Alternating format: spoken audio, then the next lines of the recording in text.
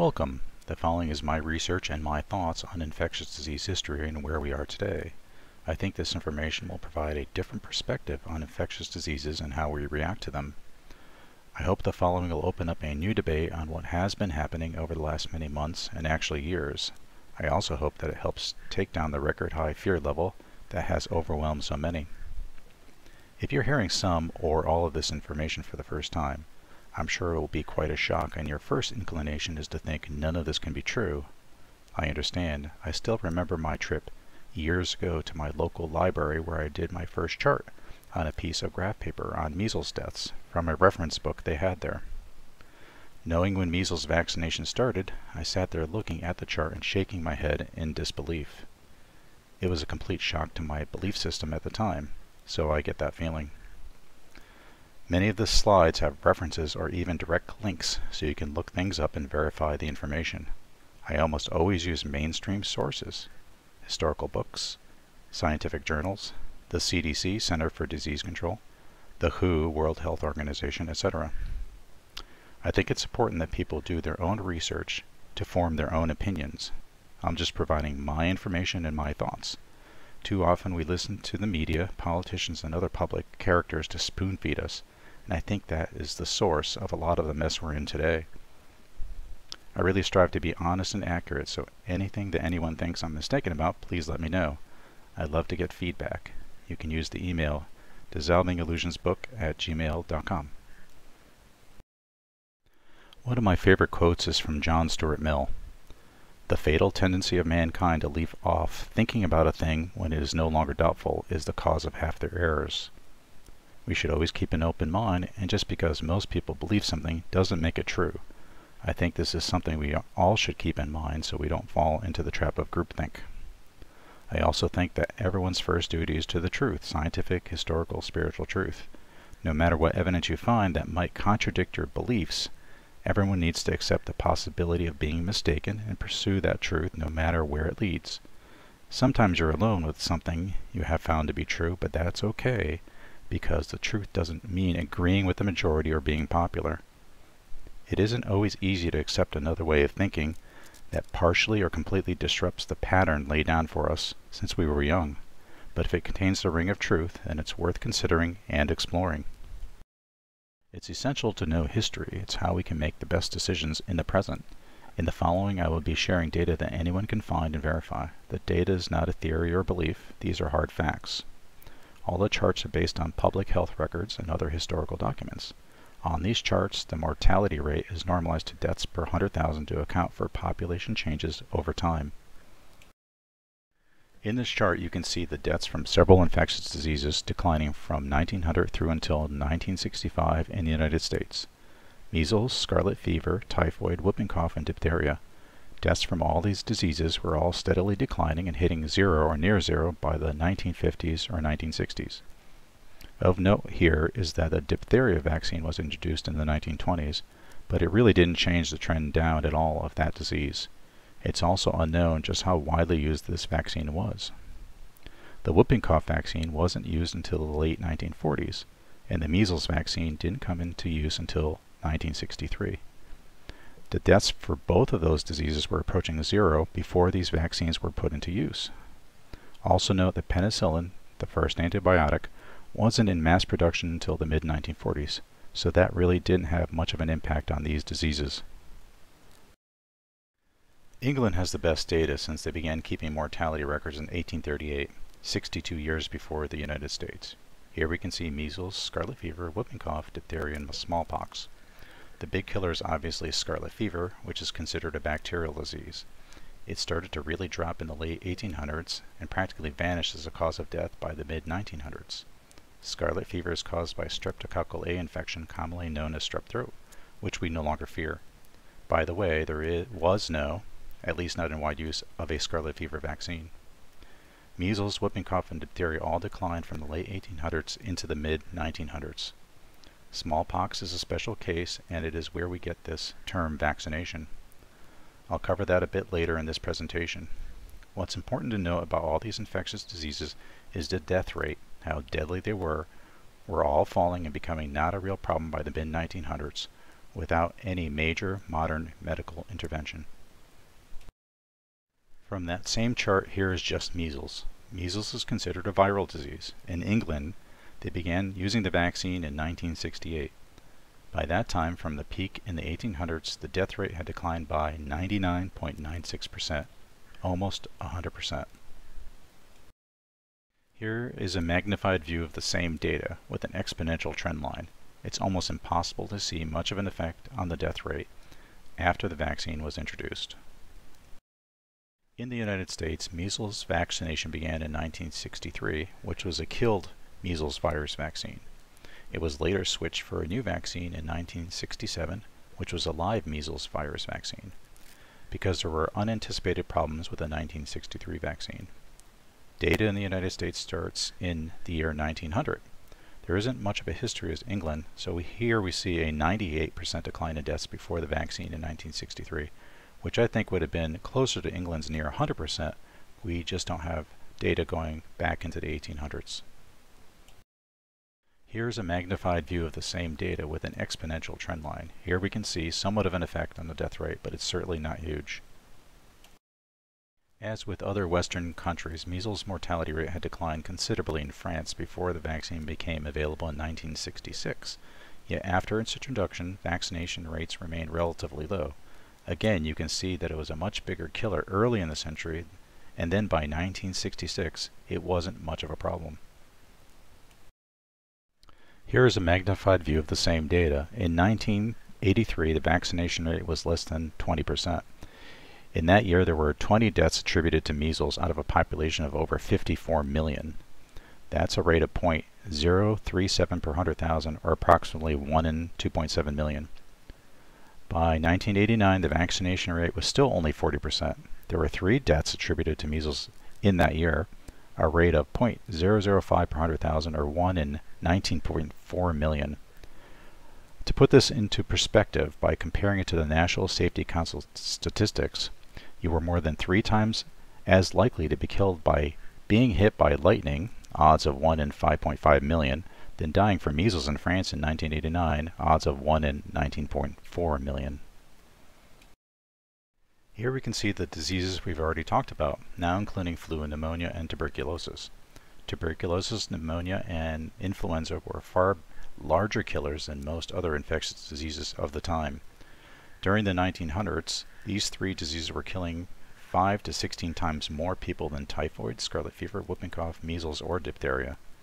Except for the 1918 flu pandemic, the trend was going down throughout the 1900s. Flu and pneumonia from 1900 to the 1970s went down from 200 deaths per 100,000 to about 30 or less, which is an 85% decrease in mortality. Tuberculosis deaths had an over 95% decline. Another view of influenza and pneumonia deaths shows about an 85% decline to around the 1980s, which afterward went back up slightly.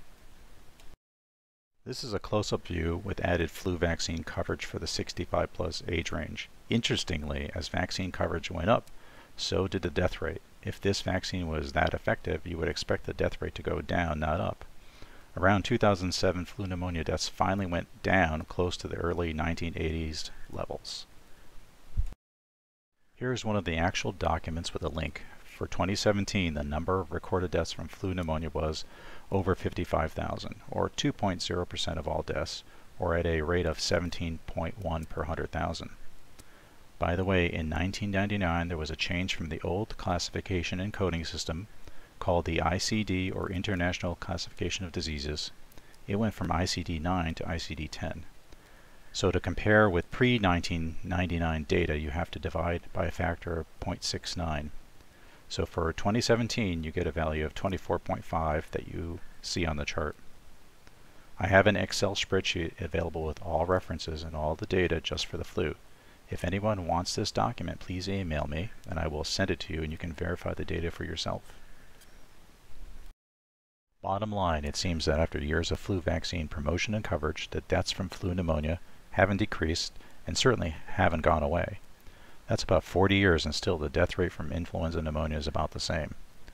So what all this data clearly shows is that deaths from various infectious diseases, bacterial and viral, all declined well before the vaccines were being used, as well as most modern medical interventions like penicillin that started to be used in the mid-1940s. Something else had to be going on, but what seems to have happened is the focus was not on what caused such an incredible saving in lives, but entirely on vaccines and other medical interventions. When I was working on the book Dissolving Illusions, there was almost nothing in the medical literature that I could find, virtually no charts looking at mortality data. No one seemed to have looked and noticed this enormous decline in deaths. I did find one study in the American Journal of Public Health in 1980 that had a chart on measles deaths. The authors were focused only on the vaccine and presented their data in a logarithmic chart. That type of chart puts emphasis on a small change. Notice on the left axis each tick mark is a factor of 10 bigger than the one below it. 0 to 0.1, 0.1 to 1, and 1 to 10. The authors call the decrease in deaths on this chart after the introduction of the vaccine as striking. It certainly looks that way from this type of chart, but that's really an illusion. Taking the exact same data and charting it as a percent change from peak, it's clear that the vast majority of the improvement happened well before the vaccine. Yet the study doesn't mention the decline in deaths before the vaccine. Reading the paper, you would almost certainly be left with the impression that measles vaccine was the most crucial factor in eliminating measles deaths, which is clearly not the case. Here's another example of a positive bias towards vaccination while ignoring the historical trend. This was a lengthy study on whooping cough and the whooping cough vaccine published in 1988 in the journal Pediatrics. The paper's first paragraph states that 5 to 10,000 whooping cough deaths decreased to 5 to 10 deaths due to mass immunization. The authors reference a document titled Historical Statistics of the United States Colonial Times to 1957. Here is the actual document that was referenced, which you can find online. From this document, it was clear that between 1900 and 1934, anywhere from 5 to roughly 10,000 people died each year from whooping cough. Another paper from the CDC also showed that from about 1970 to the time of the study in 1988, there were approximately 5 to 10 annual deaths from whooping cough. So in fact, the author's statement is true, however it's based on selective data and did not at all represent the full picture. It's very deceiving, intentional or not. Using the author's reference document and charting the data, it's clear that the most marked decline in deaths from whooping cough occurred before the introduction of the vaccine in the late 1940s. Looking at the percent decline from the peak, the author's data shows that the death rate from whooping cough in the United States had fallen by approximately 92% before the vaccine was in widespread use, and the vaccine also had no obvious effect on the downward trend. Data from England and Wales is even more striking, showing that the death rate from whooping cough had dropped by more than 99% before the vaccine began to be used. The belief that vaccination was instrumental in the decline of death from whooping cough is not supported by the data. Yet when reading the paper from the Pediatrics Journal, the reader, usually a pediatrician or another doctor, would have accepted the belief that the vaccine was the only factor. Both of these studies are examples of half-truths. Either they were honest scientific errors, or their purpose was to promote a point of view and not to reveal the entire truth. Because of seriously flawed papers like these, many have fallen under the illusion that vaccination caused a decline in deaths from measles, whooping cough, and other infectious diseases. Here we see the total deaths per year in England from whooping cough, the left axis. National use of the vaccine began in 1957, well after the deaths weren't much of an issue. You can see the vaccine coverage on the right axis. Even when vaccination coverage dipped low, it really didn't have much of an effect on the number of deaths. Here's an interesting chart that really shows the decline in combined deaths from several infectious diseases: scarlet fever, whooping cough, measles, diphtheria, and smallpox. You can see that the data really flows with a nice smooth trend line down, starting around 1874. Vaccines didn't have much of an impact at all, with the main ones we think of today coming well after the vast majority of the decline had already happened. Here's the same chart starting in 1901. Again, a nice smooth downward trend. The mortality data we've looked at is all in the public health record. This is all hidden in plain sight and has been almost entirely ignored. This is a shocking tragedy, as we could have learned so much from that decline that would apply today. The focus has always been on medical interventions and in particular on vaccines, and not what happened to cause such a dramatic drop in deaths from infectious diseases. Because this data was overlooked, it has helped create the illusion of vaccination saving us from massive death that existed in the 1800s into the early 1900s. That's what I certainly believed before I looked at the data. Almost everyone I know thought this until they started looking at the actual data. So far I've talked about mortality decline. What is often noted is that the incidence, the number of cases, had declined after the introduction of the vaccine. You can see a clear drop after 1963. There is actually more to the history of this disease incidence decline, but suffice it to say the vaccine did cause a certain amount of interruption in measles transmission. However, that first 1963 measles vaccine had to be replaced with a new 1967 vaccine because of its serious problems. It was then promised that by the end of 1967 measles would be wiped out. That would, of course, not happen. The original plan of measles elimination by 1967 or shortly after was an utter failure. A single shot was replaced and later with multiple shots, and then eventually 37 years after starting their notion of elimination, the CDC would declare measles eliminated from the United States in the year 2000. That would not be the end of measles, as even in 2019 there were around 700 cases of measles. Interestingly, measles incidence was already on the decline before the use of the vaccine. If you extend a linear trend line, it ends in the year 2000. That's the same year that the CDC declared measles eliminated in the United States. With what we have covered, it begs the question if the measles vaccine was really worth it. Of course, that is complete blasphemy to even pose such a question in our current society, but after reviewing these charts, it makes sense to me. This quote is from the British Medical Journal in 1959, before the idea of the measles vaccine came into vogue. Like we have seen in the charts, it's clear here measles is considered a relatively mild illness in most. Over 10 years, all children recover from measles with, by the way, more than likely lifelong immunity. Quote, in this practice, measles is considered a relatively mild and inevitable childhood ailment that is best encountered any time from 3 to 7 years of age. Over the past 10 years, there have been few serious complications at any age, and all children have made complete recoveries. As a result of this reasoning, no special attempts have been made at prevention even in young infants in whom the disease has not been found to be especially serious. Whenever there are any number of cases of measles in the United States, it's almost always accompanied by a great deal of fear. The vaccine has been assumed to be the only solution, and there is a belief without vaccination we will all suffer horribly with a huge number of deaths. From what I have already gone over in the charts and quotes, this fear is really unneeded. In 1953, Dr. Klenner showed that vitamin C could be used every 2 hours to eliminate the infection within 48 hours. Dr. Klenner also described several other remarkable cases of recovery using vitamin C. One was a 10-month-old baby with measles. The baby had a fever of 105 degrees Fahrenheit and other symptoms of measles. Within 12 hours of vitamin C every 4 hours, the fever dropped down to normal, and the baby made a complete recovery. It's quite remarkable that public health officials or the media never talk about anything that could empower people who have measles whenever there is a measles outbreak. The use of vitamin C could be one of those actions anyone could take. Measles precipitates vitamin A deficiency by depleting vitamin A stores and increasing its utilization. By giving people with measles vitamin A dramatically improved outcomes. As early as 1932, scientists found that mortality dropped by 58% when children hospitalized with measles were given cod liver oil, which contains vitamin A and D and omega-3 fatty acids. Again, the same officials never mention vitamin A to the public. Quote, massive doses of vitamin A given to patients hospitalized with measles were associated with an approximately 60% reduction in risk of death overall, with an approximate 90% reduction among infants.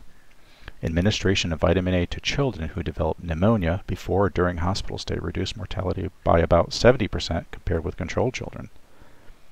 Vitamin A administered also reduces opportunistic infections such as pneumonia and diarrhea associated with measles virus-induced immune suppression.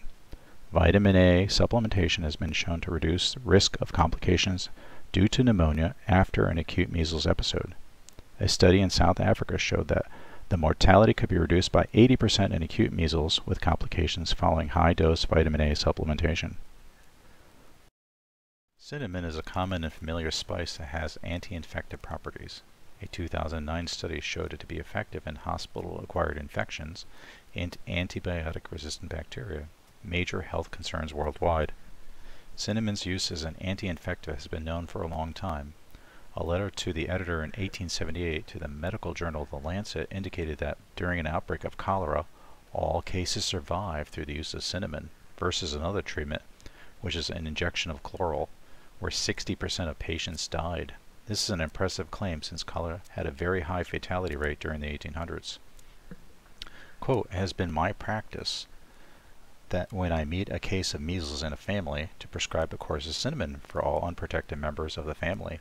In the majority of cases, the person so treated with cinnamon escaped the disease measles altogether, or else had it in a very mild form." Quote, "Cinnamon is a drug whose therapeutic virtues are not sufficiently recognized. The essence of cinnamon in 25-drop doses is one of the most effective remedies in cases of inflammation of the nasal mucous membranes." Cinnamon seems to provide immunity to malaria and worked incredibly well for the flu. In 1907, Dr. Ross reported the use of his cinnamon oil for 16 years to help patients quickly recover from the flu. Weeks of illness from the flu were reduced to 3 or 4 days. All of us would do well to consider using cinnamon as part of a protocol for the flu and other infectious diseases. Quote, "Cinnamon is recommended as an internal antiseptic by Dr. C.G. Grant of the British Medical Journal. He was astonished by its wonderful influence in influenza, and earnestly recommends its free use by others." Quote, Ross states that for nearly 16 years he has employed cinnamon in various forms in treating this disease, influenza. He has invariably treated influenza with cinnamon. His patients have generally been perfectly fit to return to their avocations, whatever they may have been, within 3 or 4 days, and that no single case has a patient suffering from influenza been on his hands for more than a week. We often hear about antibodies with measles as measuring immunity. However, back in the 1960s, scientists discovered that children who don't produce antibodies get through measles just fine. The immune system is much more than just about antibodies, which can be relatively easily measured. The reason most people recover entirely after acute infections is because of something called innate immunity. This involves a part of the immune system that requires no memory or previous exposure and does not include preformed specific antibodies. Instead, it consists of the activation of white blood cells, including macrophages, natural killer cells, antigen-specific T lymphocytes, and the release of various cytokines, which are immune system proteins, in response to a foreign invader. This aspect of immunity is present regardless of vaccination and is highly dependent on essential nutrients. When cellular immunity is impaired, for instance in leukemia, measles can be disastrous. Quote, "One of the most disconcerting discoveries in clinical medicine was finding that children who could make no antibody contracted measles in normal fashion, showed the usual sequence of symptoms and signs, and were subsequently immune." Quote, "Children with antibody deficient syndromes have quite unremarkable attacks of measles with the characteristic rash and normal recovery. Furthermore, they are not unduly prone to reinfection. It therefore seems that serum antibody at any rate and any quantity is not required for the production of measles rash, nor for normal recovery from the disease, nor to prevent reinfection." This is really important. The immune system is not just antibodies. It's the only thing talked about for the most part. The immune system is really complicated and no one really understands how it works. There is no test for checking the health of your immune system. However, this lack of understanding hasn't stopped people for decades from using artificial means to try and modify it. Here's a picture that shows some of the immune system complexities. Quote, "A professor of immunology and rheumatology and associate director of the Institute of Immunology, Transplantation and Infection, the immune system is staggeringly complex, comprising of at least 15 different interacting cell types that spew dozens of different molecules into the blood to communicate with one another and do battle. Within each of those cells sit tens of thousands of genes whose activity can be altered by age, exercise, infection, vaccination status, diet, stress, you name it. That's an awful lot of moving parts, and we don't really know what the vast majority of them do or should be doing. We can't even be sure how to tell when the immune system's not working right, let alone why not, because we don't have good metrics of what a healthy human immune system looks like. Despite billions spent on immune stimulants in supermarkets and drugstores last year, we don't know what, if anything, those really do or what immune stimulant even means. The negative consequences of the measles vaccine are really never discussed. For example, vaccine-induced immunity wanes over a long period of time, unlike natural infection, which is generally lifelong. This may cause large outbreaks in the future. Also, vaccination creates weaker maternal antibodies, and therefore children are susceptible at a much earlier age than with their mothers who had natural infection. It's a more complicated story than is ever really talked about. I have also personally met and talked to several parents whose children were severely injured or even died after some vaccine. Not only have they had to suffer through what happened to their children, but they are attacked and ridiculed for attributing the problem to a vaccine. On a personal note, several years ago my mother-in-law was convinced by her then want-to-be boyfriend to get several vaccines at a local CVS. She didn't need a doctor's note or health exam of any kind. She got the shots, and shortly after she ended up in the hospital in terrible shape. After she was discharged, she was never the same. Where before she could function in her own apartment, she now had severe dementia. She has been institutionalized for the last 10 years.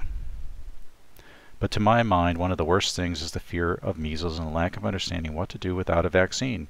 There is a fear and utter panic anytime there's an outbreak of measles that occurred not too long ago at Disneyland, for example. A total reliance on vaccines as the one and only solution is fueling the fear today. There is a lot more to the history of diseases and vaccines than I have covered here. However, the fundamental thing to understand is that the death rate from measles had declined by well over 98% before any vaccine was in use, and in some instances the data shows a near 100% decline. That's essentially true of all infectious diseases of that era.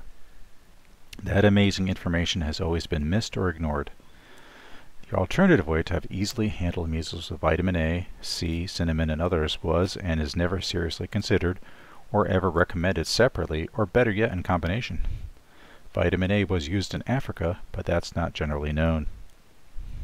Because all the information I've been presenting isn't well known and not understood, a fallacy has been created that vaccines are the only answer for any infectious disease. This causes an incredible amount of anxiety, fear, and hate in the population whenever measles or another disease outbreak, and vaccination rates aren't at or near 100%. And that anxiety, fear, and hate continue with us today with the COVID-19 problem. The following is a very brief history about smallpox. Virtually everyone knows the term vaccination. It has come to mean something given to us to provide immunity. Vaccine comes from the word vacca, the Latin word for cow. The idea was pushed forward by Edward Jenner based on the rumor among milkmaids that someone infected with cowpox could be protected from smallpox. Here the picture shows how someone's arm would be scratched with a vaccine multiple times. This was considered a success.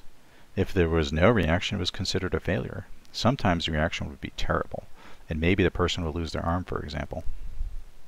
Before the smallpox vaccine became popular, people often tried protecting themselves from smallpox by purposely infecting themselves with smallpox. The person then had to be provided with health support, and they would often obtain immunity and recover. But sometimes it would trigger a smallpox epidemic. This smallpox inoculation could start an epidemic or stop one. So there was a strong desire to think of something safer.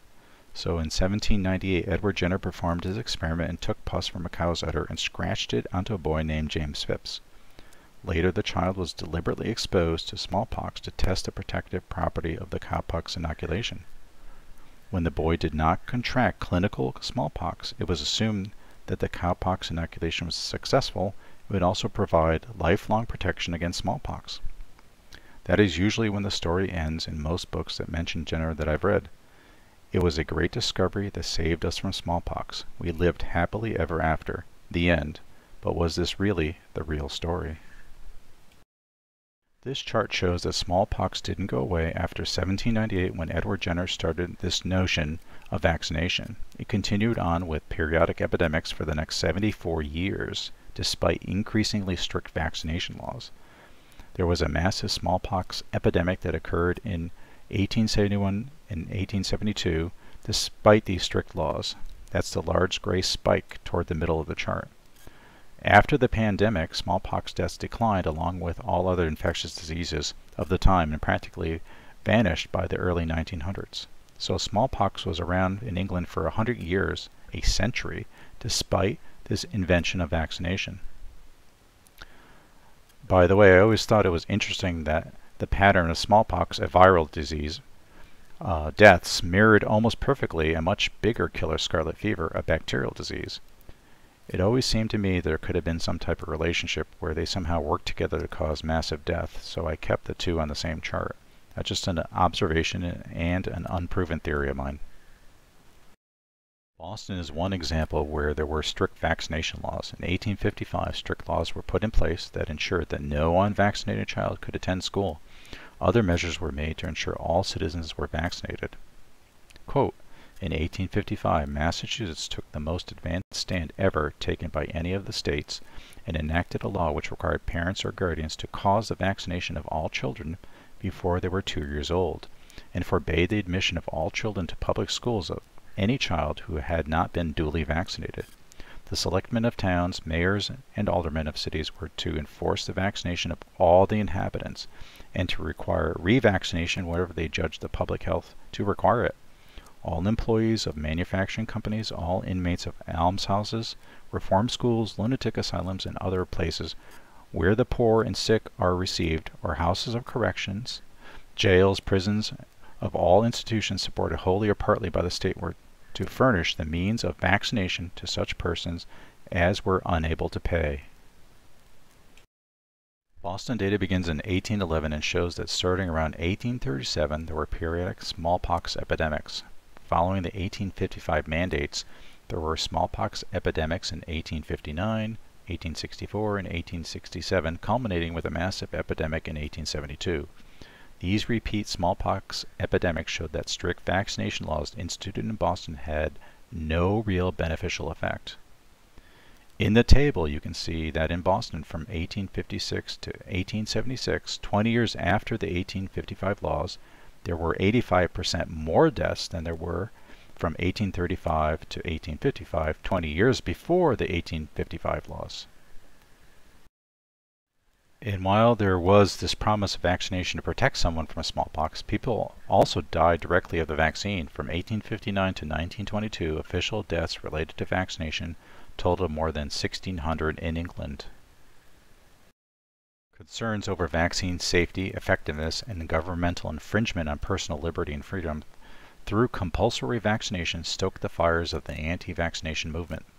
People had also experienced severe disability and death from the vaccine. Because of this, the people began to resist the government and choose to pay fines instead of being vaccinated. Some even accepted imprisonment rather than allowing vaccination for themselves or their children. The public backlash culminated in the Great Demonstration in Leicester, England in 1885. That same year, Leicester's government, which had pushed for vaccination through the use of fines and jail time, was replaced with a new government that was opposed to compulsory vaccination. On the chart you can see after the 1871 smallpox pandemic, the vaccination rate dropped off. By 1887, the vaccination coverage rates had dropped to 10%, yet there was no resurgence of smallpox despite such low vaccination rates. When the people of Leicester decided not to vaccinate, there was a harsh condemnation for their actions. The medical community of the time thought what the inhabitants of Leicester were doing was a gigantic experiment that would result in a terrible massacre, especially in the unprotected children. Yet despite the lack of vaccination in Leicester, there was never again a real problem with smallpox. That so-called experiment went on for 60 years. Low smallpox vaccination rates didn't matter. Along with other infectious diseases, smallpox vanished as a serious threat. Quote, the experience in Leicester is confirmed, and strongly confirmed by that of the whole country.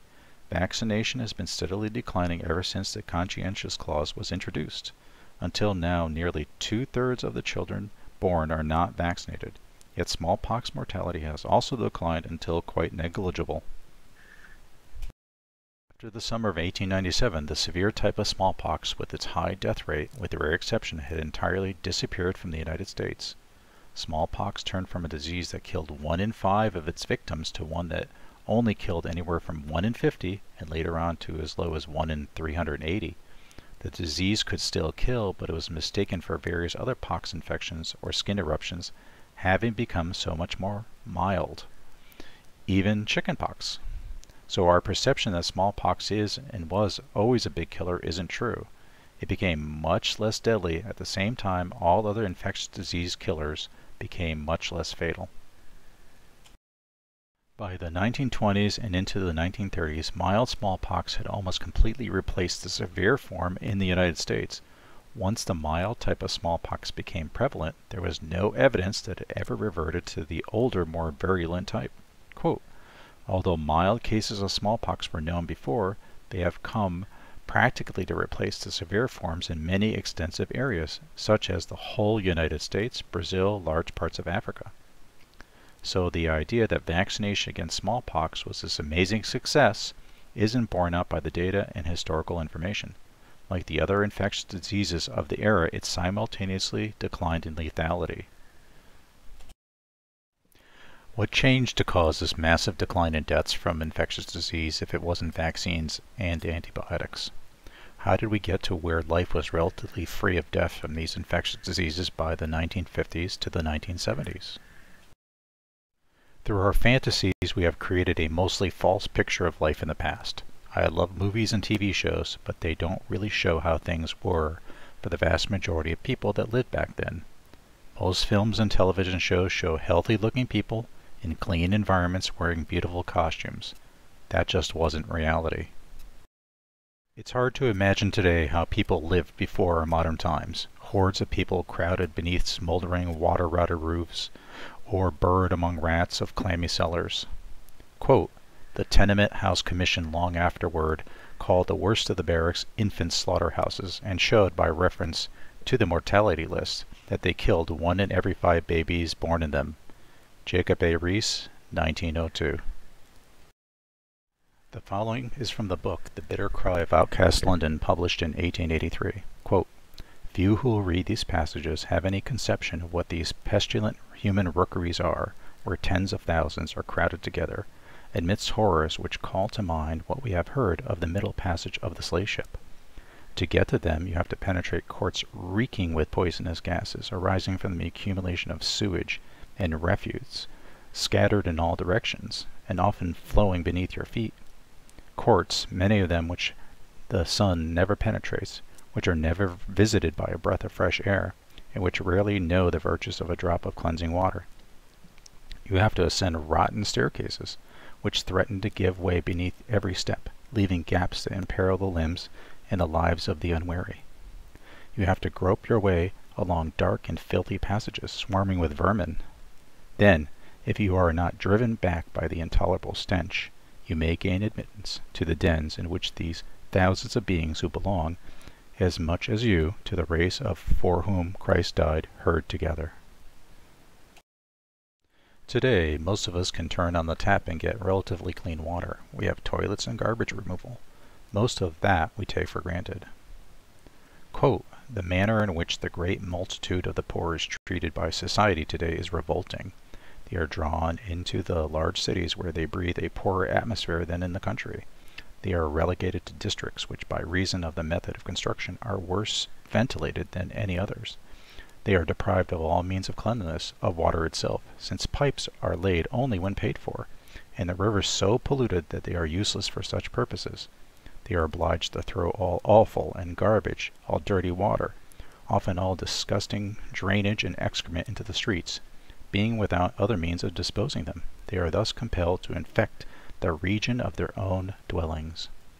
Frederick Engels, 1844. In the 1800s, hygiene and sanitation did not exist for most. Clean water, proper sewage treatment, and fresh air did not exist in many areas. Without sanitary infrastructure, human and animal waste would flow into the streets, ending up in the local streams and rivers, which also happen to be the people's primary water supply. Quote, as we passed along the reeking banks of the sewer, the sun shone up on a narrow slip of water. In the bright light it appeared the color of strong green tea, and positively looked as solid as black marble in the shadow. Indeed, it was more like watery mud than muddy water. And yet we were assured this was the only water the wretched inhabitants had to drink. As we gazed in horror at it, we saw drains and sewers emptying their filthy contents into it. We saw whole tiers of doorless privies in the open road, common to men and women, built over it. We heard bucket after bucket of filth splash into it. Henry Mayhew, 1849. The 1800s was a century where people put in 12 to 16 hours a day at the most tedious menial labor. Overwork combined with abysmal housing, lack of sanitation, and poor nutrition aged the working poor so they looked old by their 30s and 40s. Children as young as 4 years old worked in factories and mines. Due to the extreme working conditions, long hours, revolting environments, little rest, poor nutrition, the resulting health of children was deplorable. Their weakened constitution left them extremely susceptible to diseases of all types. Quote, children of all ages down to 3 and 4 were found in the hardest and most painful labor, while babies of 6 were commonly found in large numbers in many factories. Labor from 12 to 13 and often 16 hours a day was the rule. Children had not a moment free to save to snatch a hasty meal or sleep as best as they could. From earliest youth they worked to a point of extreme exhaustion, without open-air exercise or any enjoyment whatever, but grew up, if they survived at all, weak, bloodless, miserable, in many cases deformed cripples and victims of almost every disease. An Introduction to the Industrial and Social History of England, 1920. Quote, children are pale, thin, delicate, feeble, stunted in growth, more than usually susceptible to certain formidable diseases, and much less able than common to resist the ordinary causes of disease. The prevailing complaints are general weakness, often amounting to fainting, pains in the head, side, back, and loins, palpitations, sickness, vomiting, and loss of appetite, curvature of the spine, scrofula, and consumption. Physical and moral condition of the children and young persons employed in mines and manufactures, 1843. Note that there was a disease called consumption because it withered away and consumed its victims. This was later officially named tuberculosis. The limited sources of food consumed by the population were often of poor quality or contaminated. A lack of laws or unenforced laws and a systematically corrupt food supply chain led to an abysmal health situation for those eating diseased food. In Chicago and New York, milk was of such poor quality that it caused the deaths of thousands of children each year. Quote, the dead meat markets are contaminated by the carcasses of diseased animals from all sources. In the city markets alone, his inspectors seize from 1 to 2 tons of diseased meat every week, and similar seizures, but to a less extent, are made in the butcher's shops and slaughterhouses outside the city of the medical officers of health and their assistants. In Edinburgh, Mr. Gamgee tells us that 100 to 200 diseased cattle are sold in the dead meat markets every week, carcasses being smuggled in by night even from adjoining piggeries. In this way, the best butchers in their ignorance may and do serve diseased meat to the wealthiest in the land. Pigs are largely fed upon diseased meat, which is too far gone even for the sausage maker, and this is saying a great deal. And as a universal rule, diseased pigs are pickled and cured for bacon and ham, etc. The British and Foreign Medical Surgical Review, Quarterly Journal of Practical Medicine and Surgery, 1865. Quote, for it was the custom, as they found, whenever meat was so spoiled that it could not be used for anything else, either to can it or else chop it up into sausage. There was never the least attention paid to what was cut up for sausage. There would come all the way back from Europe old sausage that had been rejected, and that was moldy and white. It would be dosed with borax and glycerin and dumped into hoppers and made over again for home consumption. There would be meat that had tumbled onto the floor in the dirt and sawdust, where the workers had trampled and spit uncounted billions of consumption germs. There would be meat stored in great piles in rooms, and the water from leaky roofs would drip over it, and thousands of rats would race about on it. It was too dark in these storage places to see well, but a man could run his hands over these piles of meat and sweep off handfuls of dried dung of rats. These rats were nuisances, and the packers would put poisoned bread out for them.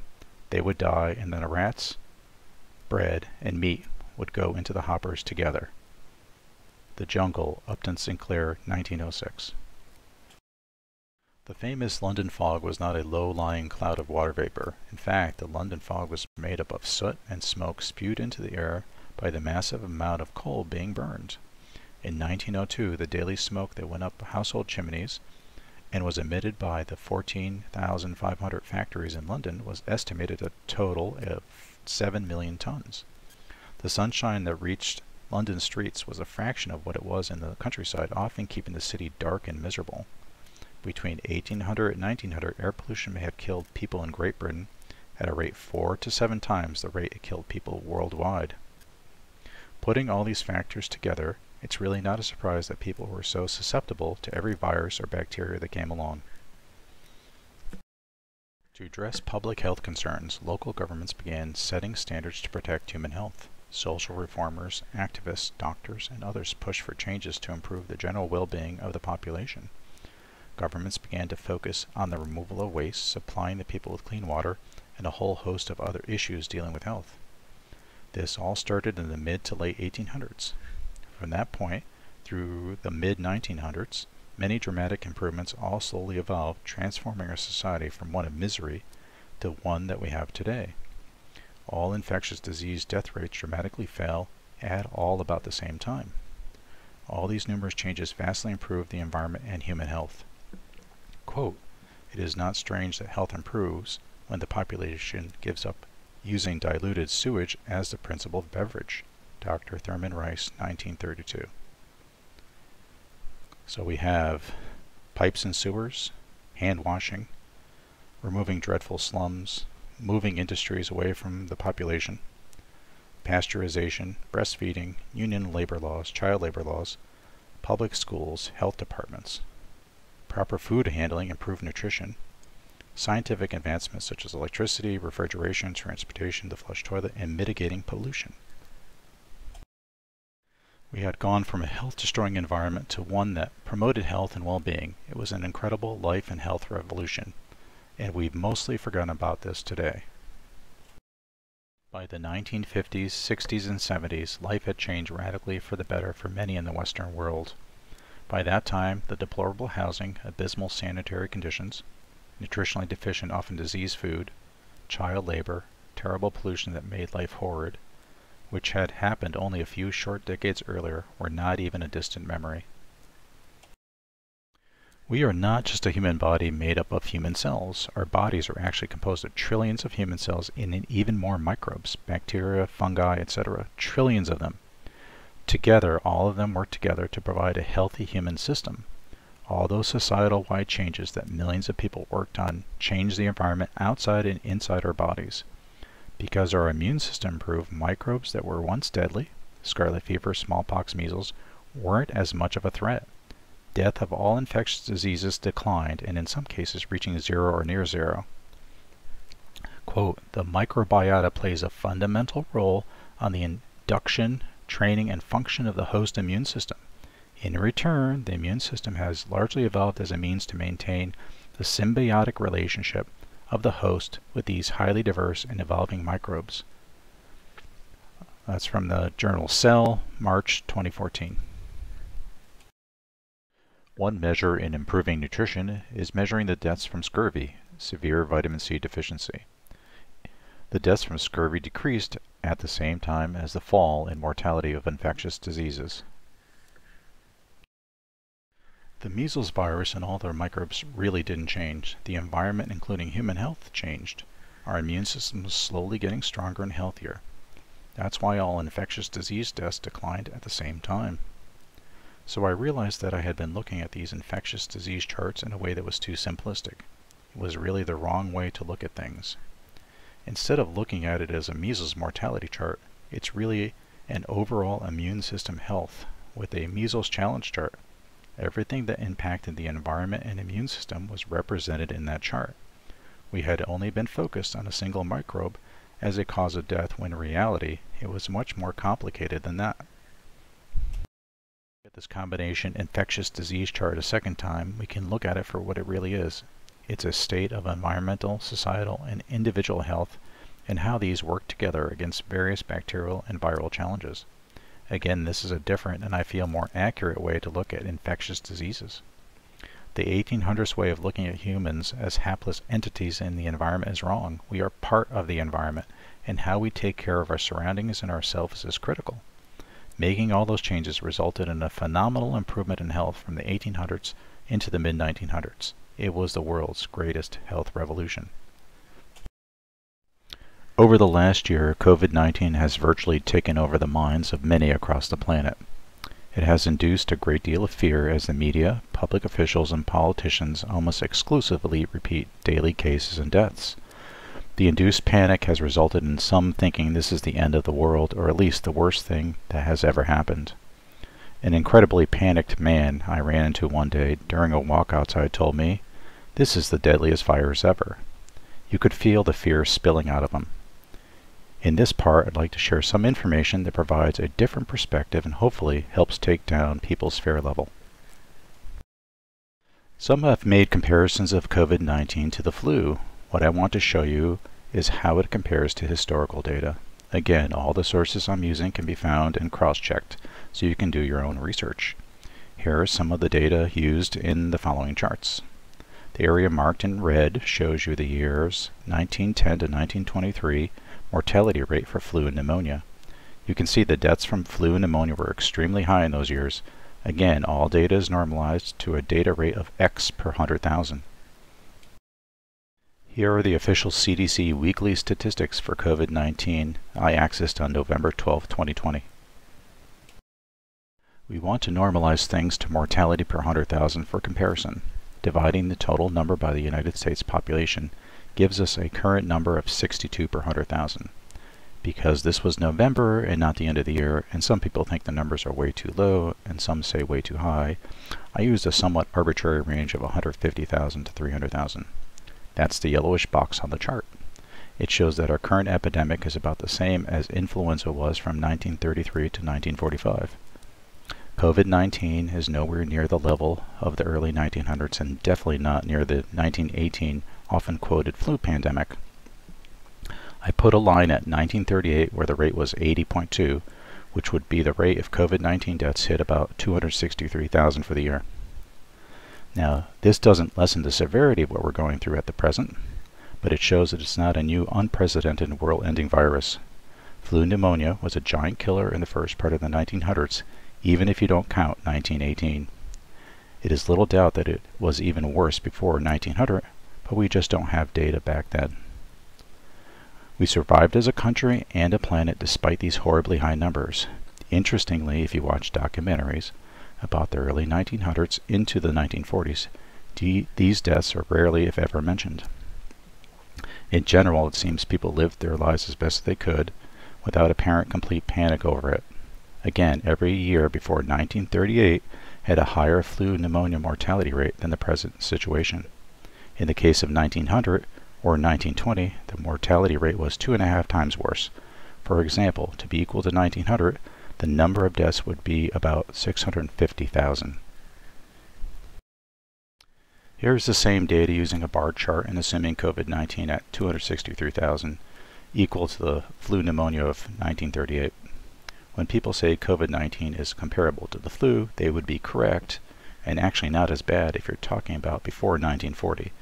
Again, this is not to minimize today's deaths, but only to provide a historical context. People's lives didn't crumble and fall apart during the 1800s into the first part of the 1900s. If anything, overall Western society was transformed and thrived. Here are some of the worst and horrible death tolls in relatively recent history as a comparison. Again, although serious, COVID-19 is not the worst event in human history. When we put the age ranges of people recorded as dying from COVID-19, it becomes quite clear that the risk for under 25 years old is minimal, and even under 45 years old. In the age range of 0 to 24, you can see relative risk with other causes of death that we had in 2018. The flu pneumonia is worse, assaults are 11 times worse, suicide is 14 times worse, accidents are 30 times worse. So does it make sense at all to shut down all schools and universities? Does it make sense to prevent children from playing together? Does it make sense for young people not to get together and enjoy their young lives?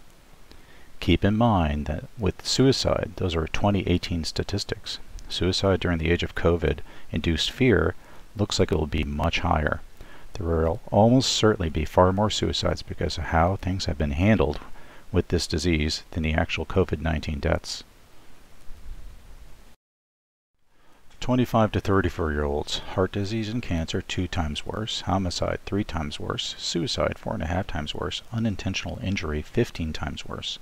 Looking at the last 2 charts, does it make sense for anyone under 35 to be so terrified of this virus? Sure, it is a big problem, but is it the utter world-ending disaster it has been made out to be?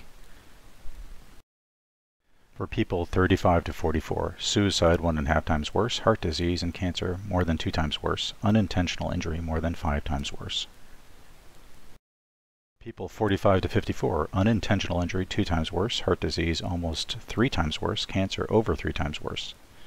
These age charts show that if you're younger, there's not a huge amount of risk. When you get into the older and also increasingly unhealthy, that's when the real significant amount of serious consequences has happened. Death is a part of life. When I tell people that about 54 to 55,000 people die each week in the United States on average, they often seem quite shocked. The official leading causes of death are cancer and heart disease, and yet they don't seem to be emphasized by the media and politicians as continuously as COVID-19 has been. Sure, we know people die, but it just doesn't seem like it happens every day, which it does. In 2018, over 1.2 million people died of cancer and heart disease, or almost 3,500 every day. Sadly, many of these deaths are preventable through lifestyle changes. Imagine if these deaths were reported daily across the media, but we don't because we are used to these deaths. They are part of our reality, so we accept and largely don't think about them. What isn't kept track of by the CDC is how many people die due to medical error. The medical coding system was designed to maximize billing for physician services, not to collect national health statistics. Medical-related deaths just aren't tracked. Various studies have put this at a huge annual number. An article in the Journal of the American Medical Association in 2000 estimated the number at 225,000 to 284,000. This disturbing number makes it the 3rd leading cause of death. What's amazing is that there was and still is no outcry by the media, medical professionals, or politicians about these deaths. Another more recent study puts the number of hospital-caused deaths each year at over 250,000, or about 9.5% of all deaths. That's almost 1 in 10 deaths. Again, the 3rd leading cause of death. A study in the Journal of Patient Safety puts this number even higher at over 400,000 per year, with 10 to 20 times more experience serious harm. That equals almost 1,100 deaths every day from hospitals. Again, I never hear anything about this from the media, politicians, or public health officials. Also keep in mind that these deaths have been counted as other deaths, heart disease, cancer, flu, etc., and now no doubt COVID-19. Some of these deaths that have been labeled as heart disease, cancer, COVID-19, etc. are really hospital-caused deaths. Acquiring infections in hospitals, doctors' offices, nursing homes is a huge problem. Sadly, this makes sense. If you put sick people together in one place, they will spread the infection around a lot more than a regular public setting. This is another huge problem that hasn't been addressed. About 100,000 people die every year because of this, one of the leading causes of death. Quote, 1.7 million Americans develop hospital-acquired infections each year, and 99,000 die of hospital-acquired infections annually. 3/4 of the infections start in places like nursing homes and doctors' offices. In 2012, antibiotic-resistant MRSA infection killed more Americans than emphysema, HIV/AIDS, Parkinson's disease, and homicide combined. Healthline, July 2013. Those are 4 separate studies talking about the risk of patients in hospitals. There are also other cases that showed how companies can be ruthless when their profits are at stake. In this case, Merck had to pay out about $100,000 per death. Not bad for the cost of doing business. This reveals the dark underbelly of the large companies that stand to make huge profits on pharmaceuticals. Quote, Dr. Graham, Associate Director of Science for the U.S. Food and Drug Administration's Office of Drug Safety, and colleagues estimate that during the 5 years Vioxx was sold in the United States, it caused between 88,000 and 140,000 excess cases of serious heart disease. The researchers estimate that close to half of those cases, or 44%, would have resulted in fatalities. This means anywhere from 39,000 to 61,000 deaths in the United States could be linked to Vioxx. Globe and Mail, 2005. Quote, Merck made a hit list of doctors who criticized Vioxx. The list emailed between Merck employees contained doctors' names with the labels neutralized, or discredit next to them. Merck emails from 1999 showed company execs complaining about doctors who disliked using Vioxx. One email said, "We may have to seek them out and destroy them where they live." CBS News 2009. Quote, researchers have alleged that Merck knew of the dangers years earlier but tweaked statistics and hid data so that regulars remained in the dark. CBS News 2008. Previous studies don't include the people that die from taking prescription drugs. By one estimate, 128,000 die each year from taking properly prescribed medications. Nearly 60 to 70% of us take at least one prescribed drug. There is no formal process for quantifying injuries, hospitalizations, or even deaths caused by therapeutic drug use, which excludes overdose or misuse. Estimates dating back nearly 2 decades put the number at 100,000 or more annual deaths, which includes a study published in the Journal of the American Medical Association in 1998 that projected 106,000 deaths. A more recent analysis estimates 128,000 Americans die each year as a result of taking medications as prescribed. By far the greatest number of prescription drug-related hospitalizations and deaths occur from drugs that are prescribed properly by physicians and taken as directed. About 2,460 people per week are estimated to die from drugs that were properly prescribed. The estimate, which didn't include those who died as a result of prescribing errors, overdose, or self-medication, would make taking properly prescribed drugs the 4th leading cause of death in the U.S. U.S. News and World Report 2016. Something we often don't pay any attention to is that pollution is estimated to kill 9 million people a year. A shocking 1 in 6 deaths on the planet is due to pollution. Across the United States, more people are dying from deaths of despair, which is suicide, drug and alcohol poisoning, and alcoholic liver disease, than at any other point in recorded history, according to the CDC. White working-class people ages 45 to 54 were drinking themselves to death with alcohol, accidentally overdosing on opioids and other drugs, and killing themselves, often by shooting or hanging. Vanishing jobs, disintegrating families, and other social stressors has unleashed a rising tide of fatal despair. 181,000 deaths of despair each year is a shocking number, and that is before the tragedy of how we have handled COVID-19, which is set to make the number skyrocket. Now, looking at these leading causes of death, we can see that we have many serious problems that we are hardly paying any attention to this year. Note that the pink bars are estimates since they aren't being counted. That also means that deaths counted as something else, heart disease, flu, etc., might be part of those numbers. It starts to get complicated to decide which category because people usually really die for multiple reasons. Historically, we saw that our current predicament is not unique. The flu pneumonia of at least the first half of the 1900s was just as deadly and in many cases 2.5 times worse. Young people under 25 are really not at substantial risk of death from COVID-19. Unfortunately, there are other, more likely ways people are killed, some of which are likely to worsen from the fallout of how we have reacted to this virus. Overall, deaths from heart disease, cancer, and medically caused deaths, and globally pollution are more significant threats we aren't focused on. I'll show later, deaths of despair may eventually exceed the deaths from the virus itself.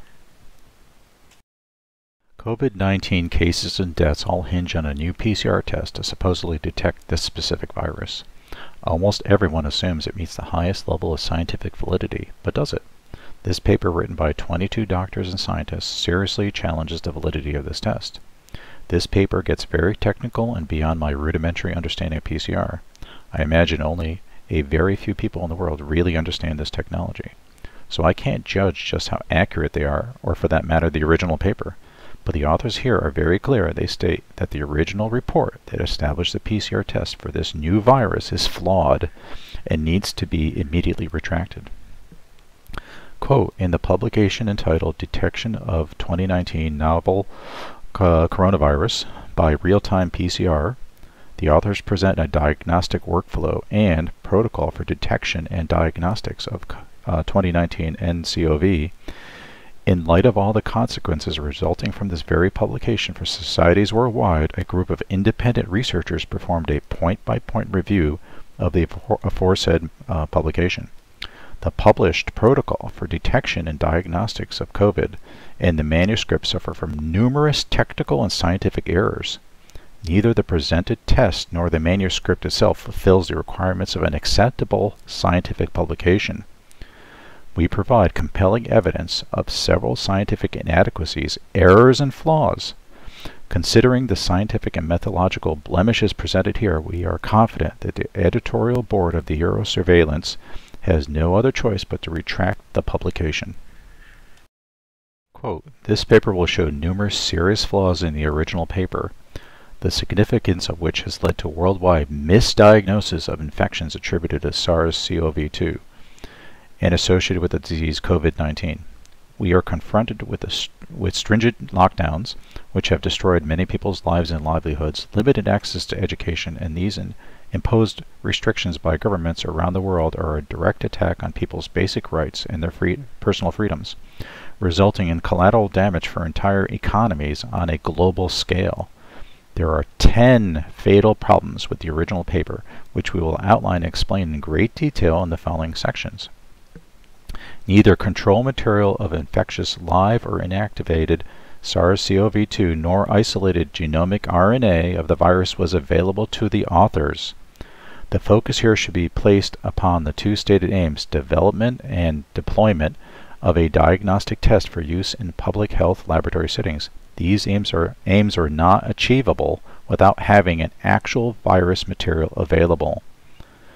Validation was only done in regards to theoretical sequences and within the laboratory setting, and not as required for in vitro diagnostics with isolated genomic viral RNA.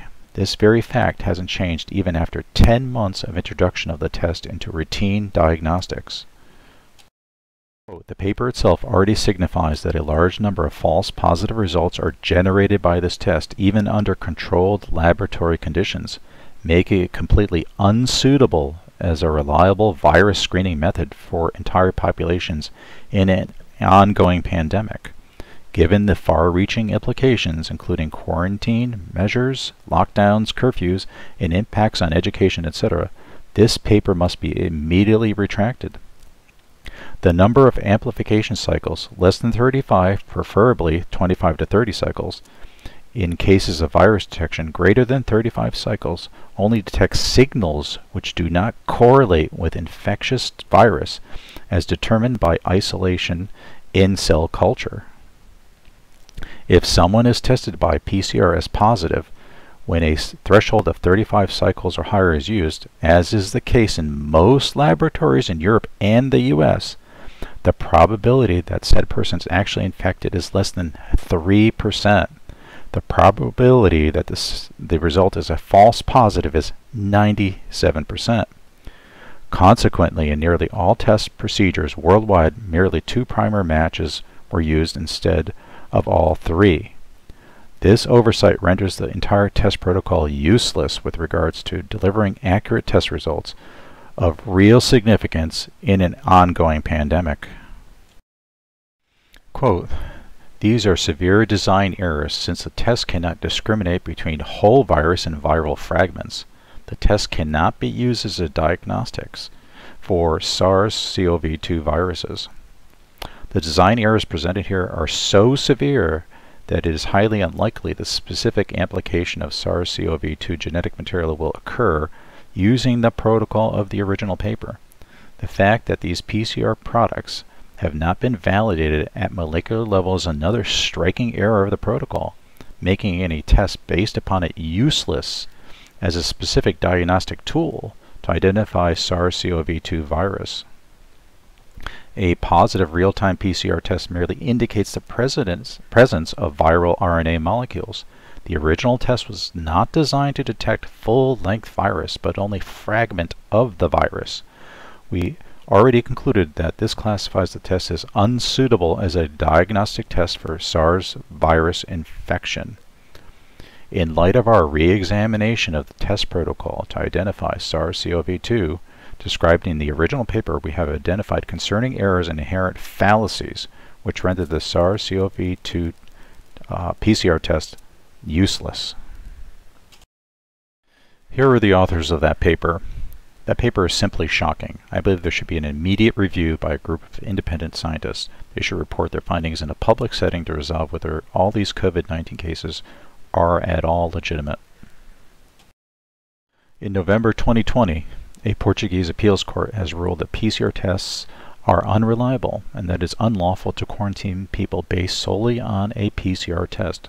Quote, given how much scientific doubt exists as voiced by experts, i.e. those who matter, about the reliability of the PCR tests, given the lack of information concerning the test analytical parameters, and the absence of a physician's diagnosis supporting the existence of infection or risk, there is no way this court would ever be able to determine whether a person was indeed a carrier of the SARS-CoV-2 virus. Here is the actual court transcript. Apparently the number of cycles in PCR is critical. It seems the number of cycles should be less than 25 and greater than 35 is worthless. Most laboratories in the USA and Europe use 35 or more cycles, making all their tests invalid.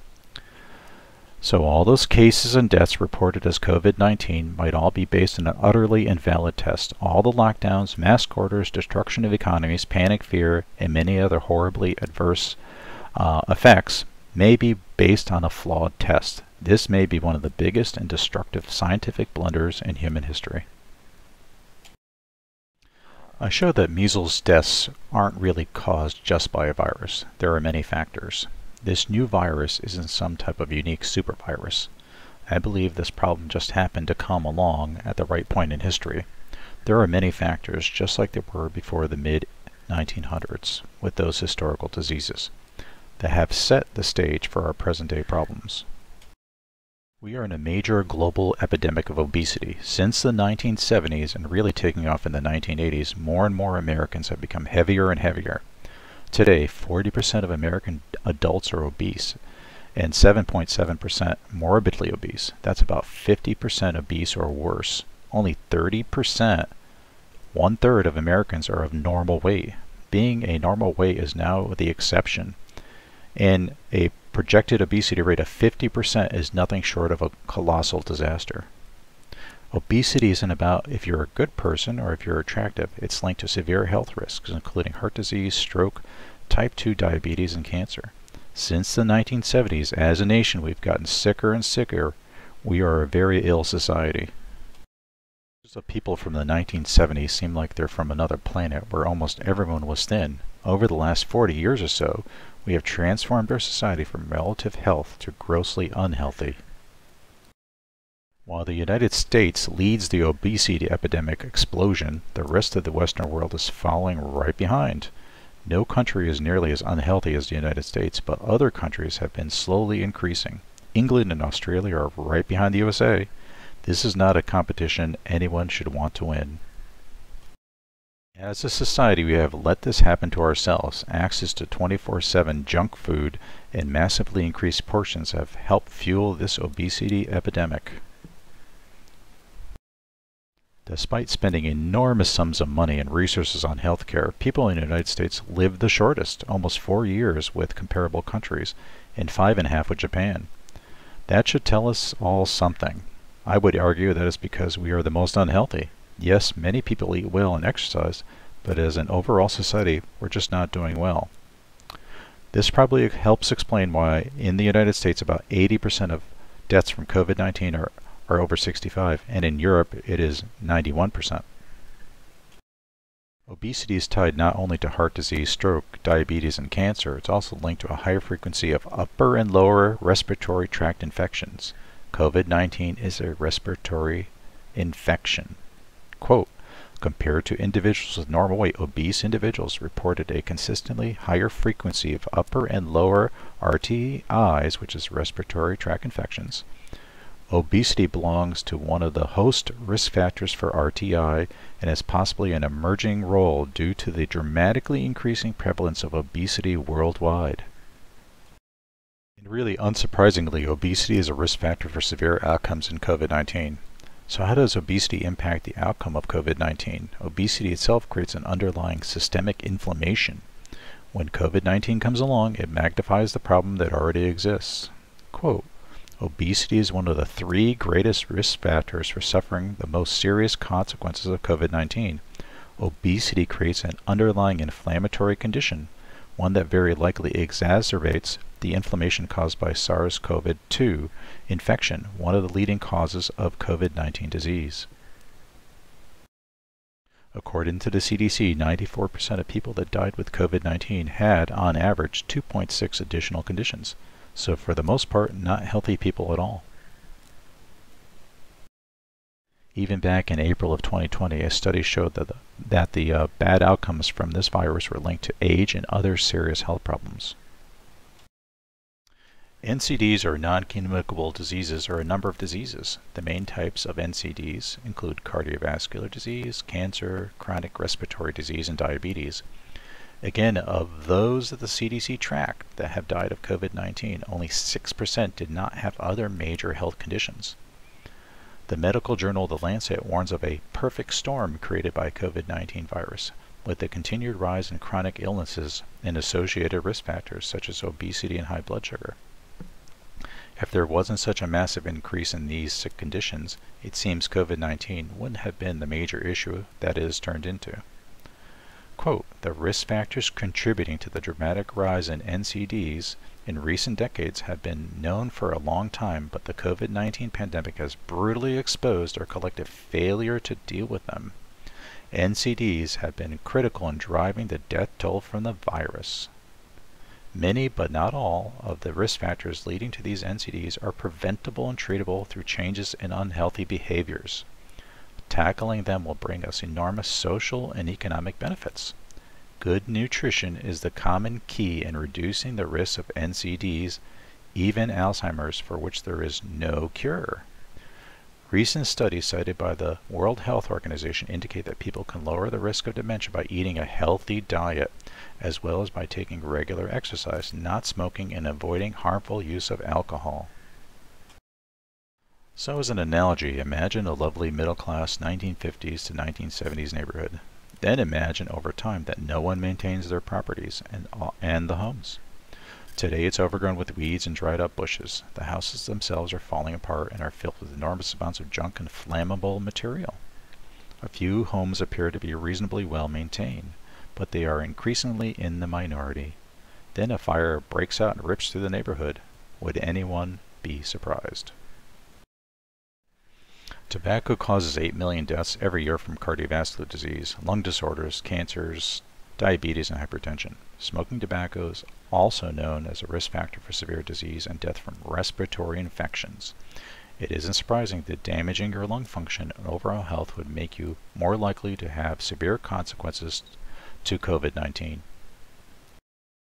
PM 2.5, or particulate matter measuring 2.5 microns in diameter or less, is a major source of adverse health effects, including heart disease, and this is all found in air pollution. When people inhale polluted air, the very small polluting particles, the PM 2.5, migrate from the lungs to the blood and blood vessels, causing inflammation and severe oxidative stress, damaging our bodies.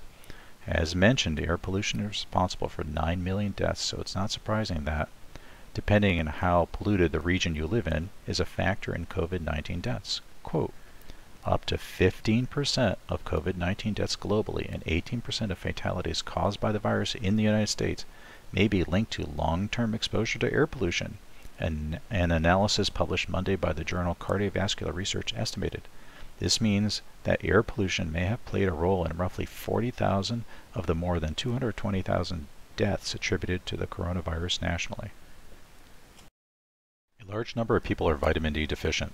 Quote, most patients had vitamin D levels that were less than those currently recommended for optimal health. Furthermore, very severe and severe forms accounted for up to 43%.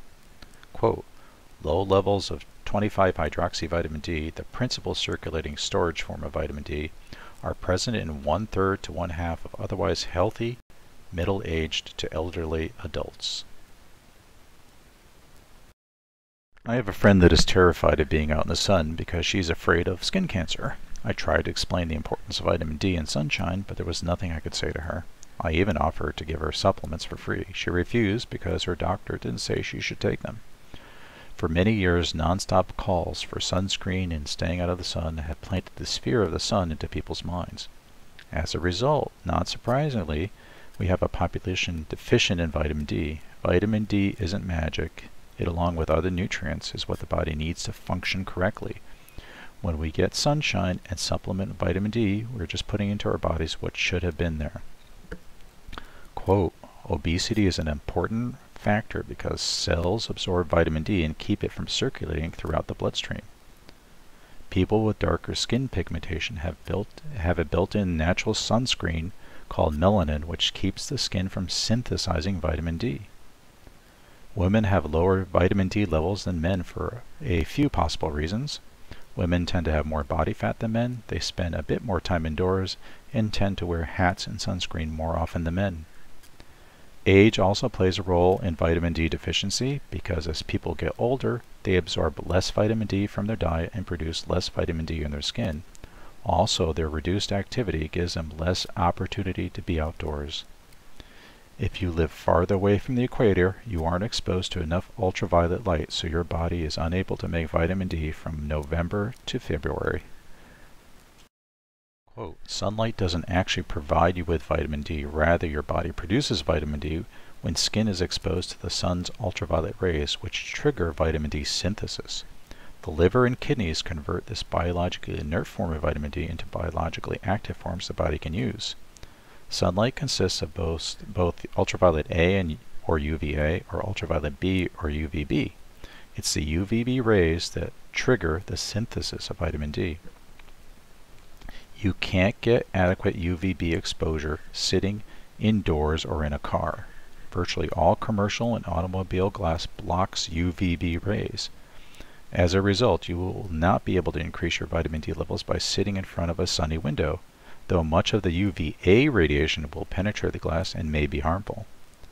It doesn't matter if it's winter or summer, you will make no vitamin D sitting in front of a window, zip, said Dr. Michael Hollick, a professor of medicine, physiology, and biophysics at Boston University School of Medicine. With all the lockdown orders and people staying indoors, it wouldn't be surprising to see people's vitamin D levels being even worse today. I know of one person that never left their house all summer, 5 months, when people get the most sunlight and make large amounts of vitamin D. Lower vitamin D levels means more deaths from infections, heart disease, and cancer. So was staying inside for months on end a smart strategy? Vitamin D was shown to cut the risk of respiratory infections in half. That's just an incredible result just by supplementing with vitamin D. Quote, our analysis has also found that vitamin D helps the body fight acute respiratory infections, which is responsible for millions of deaths globally each year. The investigators found that daily or weekly supplementation had the greatest benefit for individuals with the most significant vitamin D deficiency, cutting their risk of respiratory infections in half, and that all participants experienced some beneficial effects from regular vitamin D supplementation. Analyzing patient data from 10 countries, researchers found a strong correlation between vitamin D deficiency and COVID-19 mortality rates. Their analysis showed that mortality rates could be reduced as much as 50%.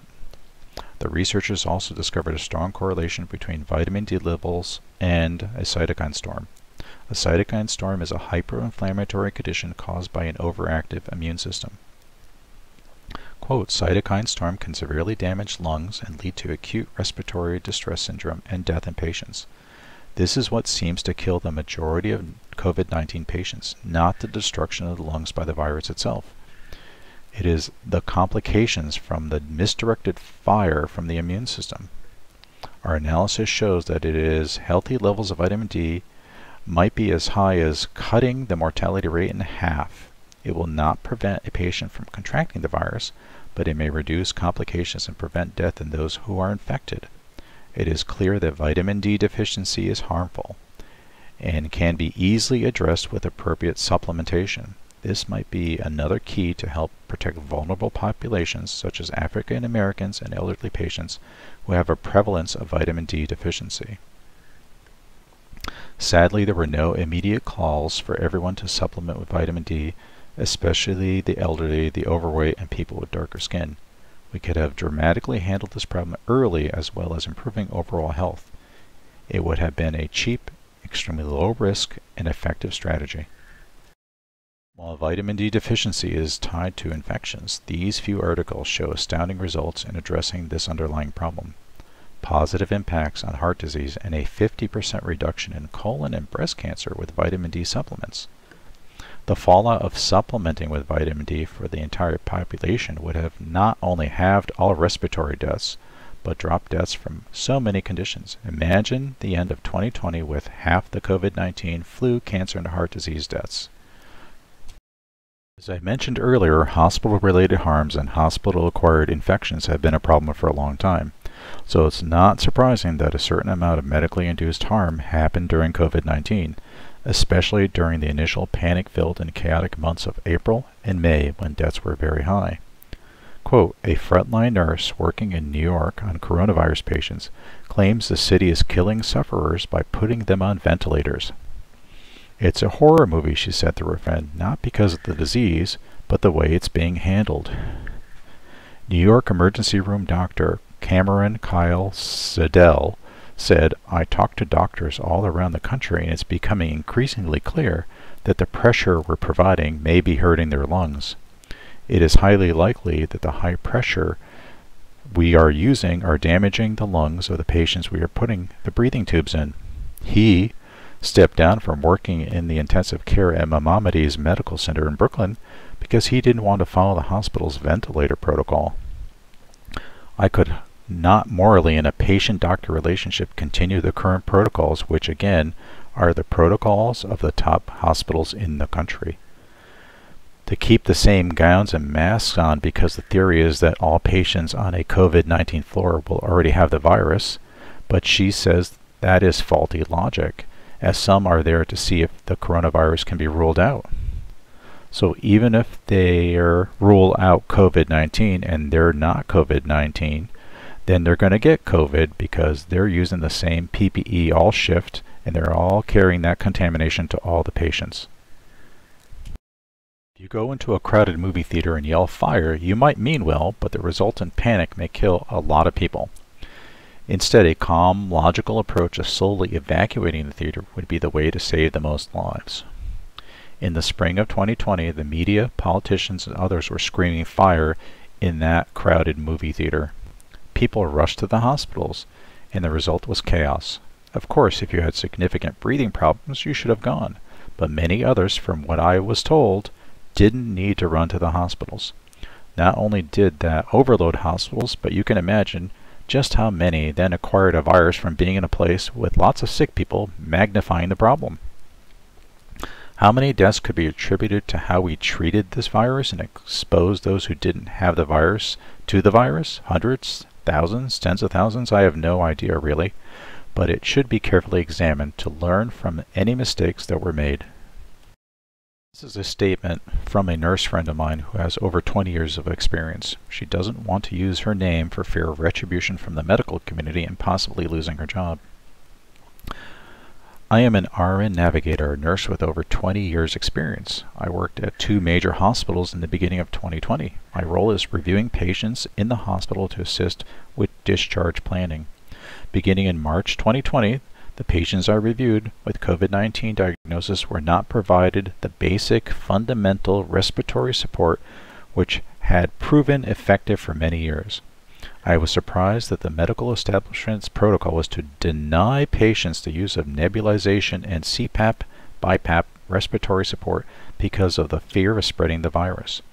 These modalities have been the basic treatment for anyone with dyspnea, shortness of breath, or tightened airways like asthma attack. Nebulization improves most shortness of breath within minutes, and CPAP and BiPAP are pressurized air to assist lung function. Instead, it was decided by the powers that be to put anyone who had difficulty breathing on a ventilator. A ventilator is more invasive, uses stronger pressure to force lungs to function, and are known to damage lung tissue with extended use. Today, ventilators are being used less often. BiPAP and CPAP are being used sparingly. Nebulization is still not allowed to be used in the hospital setting unless the patient is in a negative pressure airflow room. These types of rooms are very limited in hospitals. Patients who were denied these treatments, some not only died, but had longer periods of illness, with increased patient suffering. I was devastated and appalled at the choices the medical community had taken. I was deeply saddened and extremely disappointed with the medical field overall, and I wondered how I could continue as an RN. The current strategy is for everyone to isolate indefinitely until a vaccine is ready. Isolation is staying at home, keeping your distance, or masking. It's all predicated on a vaccine fixes everything strategy. It doesn't matter if you are young, healthy, and at very low risk. That's a one-size-fits-all for everyone. Until the next virus comes along, then we'll do the exact same thing. By the way, we know 80% of people who get sick with COVID-19 have no to mild symptoms and recover at home or didn't even know they had it. The lesson of history teaches that when we make positive changes to our environment and our health that we had made from the late 1800s to the mid-1900s, the hold that infectious diseases have over us plummets. But since the 1970s, our societies have become increasingly unhealthy, slowly undoing the gains we had made. It's like health-wise, we went backwards 40 years instead of forward since the late 1970s, and now we're experiencing a 1938 flu pneumonia equivalent number of deaths. The solution is not a vaccine for a specific virus or for everyone to isolate themselves, but to address the major underlying issues that we as a society have let take over. We as a society have unwittingly set ourselves up for this problem. We can change it. Also, in my opinion, we have as a society have largely given over the control of our health to others, creating a massive medical system. I just heard on a podcast the other day that if you get sick, you go to the doctor and get an antibiotic. I would say most of the time you need to get your health in order and not rely on someone else to fix a problem. Many health problems could be prevented or easily managed by yourself. We need a society where your health is your responsibility. I think by providing this crutch for every issue, we become lazy, thinking someone else is going to fix things when they go wrong. And a lot of things that are going wrong are because we aren't eating right, not exercising, and not learning how to manage minor issues. Like measles, deaths are not just from measles. COVID-19 trigger deaths are from various factors that we can address. We must do that today. If we don't, the next virus that rips across the globe will be even worse than COVID-19 as obesity and chronic health conditions continue to escalate. If we ignore obesity, vitamin D levels, etc., really our overall health, then the next virus might be more on par with the 1900 flu pneumonia, which would be 650,000 deaths, or even worse, the 1918 flu pneumonia, which would be equivalent to 2 million deaths. Instead, here are some of the things to do to empower each and every one of us. These steps won't just be against a single virus, but will help with all infectious diseases as well as heart disease, cancer, stroke, diabetes, etc. We already talked about vitamin A and D and C and cinnamon. I'd like to briefly share some other natural remedies that you can consider when you feel you are getting sick. I use many of these and I think they work remarkably well with no adverse effects. I think this quote by Voltaire is something we should think about. Quote, "Doctors put drugs of which they know little into bodies which they know less for diseases which they know nothing at all." This article in the Canadian Family Physician Journal is nothing short of amazing and something we should all consider. Vitamin D daily and the vitamin D hammer when we feel a sickness coming on. Quote, "A colleague of mine and I have introduced vitamin D at doses that have achieved greater than 100 nanomoles per liter in most of our patients for the past number of years. We now see very few patients in our clinic with a flu or influenza-like illness. In those patients who do have influenza, we have treated them with the vitamin D hammer, as coined by my colleague. This one-time 50,000 IU dose of vitamin D3 or 10,000 IU 3 times daily for 2 to 3 days. The results are dramatic, with complete resolution of symptoms in 48 to 72 hours. One-time doses of vitamin D at this level have been used safely and have never been shown to be toxic. We urgently need a study of this intervention. The cost of vitamin D is about a penny for 1,000 IUs, so this treatment costs less than $1. Garlic has been used to ward off sickness. It has been used for the common cold, high blood pressure, and the prevention of gangrene. It seems something so simple wouldn't have such an amazing success. Quote, vinegar and cider are both known to possess prophylactic and curative properties against smallpox. Dr. G.W. Harvey, 1901. Quote, any person who has been exposed need have no fear of smallpox if he will take 2 to 3 tablespoons of pure cider vinegar 3 to 4 times a day. The discussion may now be regarded as closed and smallpox at last is conquered. J.P. McLean, Ph.D., 1902. This article is about an incident that happened during the infamous flu pandemic of 1918. Silver in eyes and nose stopped cases from taking over the ship. Something to consider with the current virus. I just wanted to mention that a short while ago I woke up feeling not quite right. I had a scratchy throat, sniffly, and I knew I was coming down with a cold or something. I took 2 grams of vitamin C, 50 milligrams of zinc, some apple cider vinegar, a clove of garlic, some oil of oregano, and black seed oil. I also did the first day of the vitamin D hammer, 30,000 units. I laid back down and meditated. This is the first time I felt something from taking some nutrients. My arms and legs felt energized, which is the best way I could describe it. I felt it working. An hour later I had no symptoms. None. Media, public officials, and politicians almost all have had a singular focus on COVID-19 cases and deaths. Deaths from other causes or other enormous blowbacks from their actions don't seem to enter into their thinking.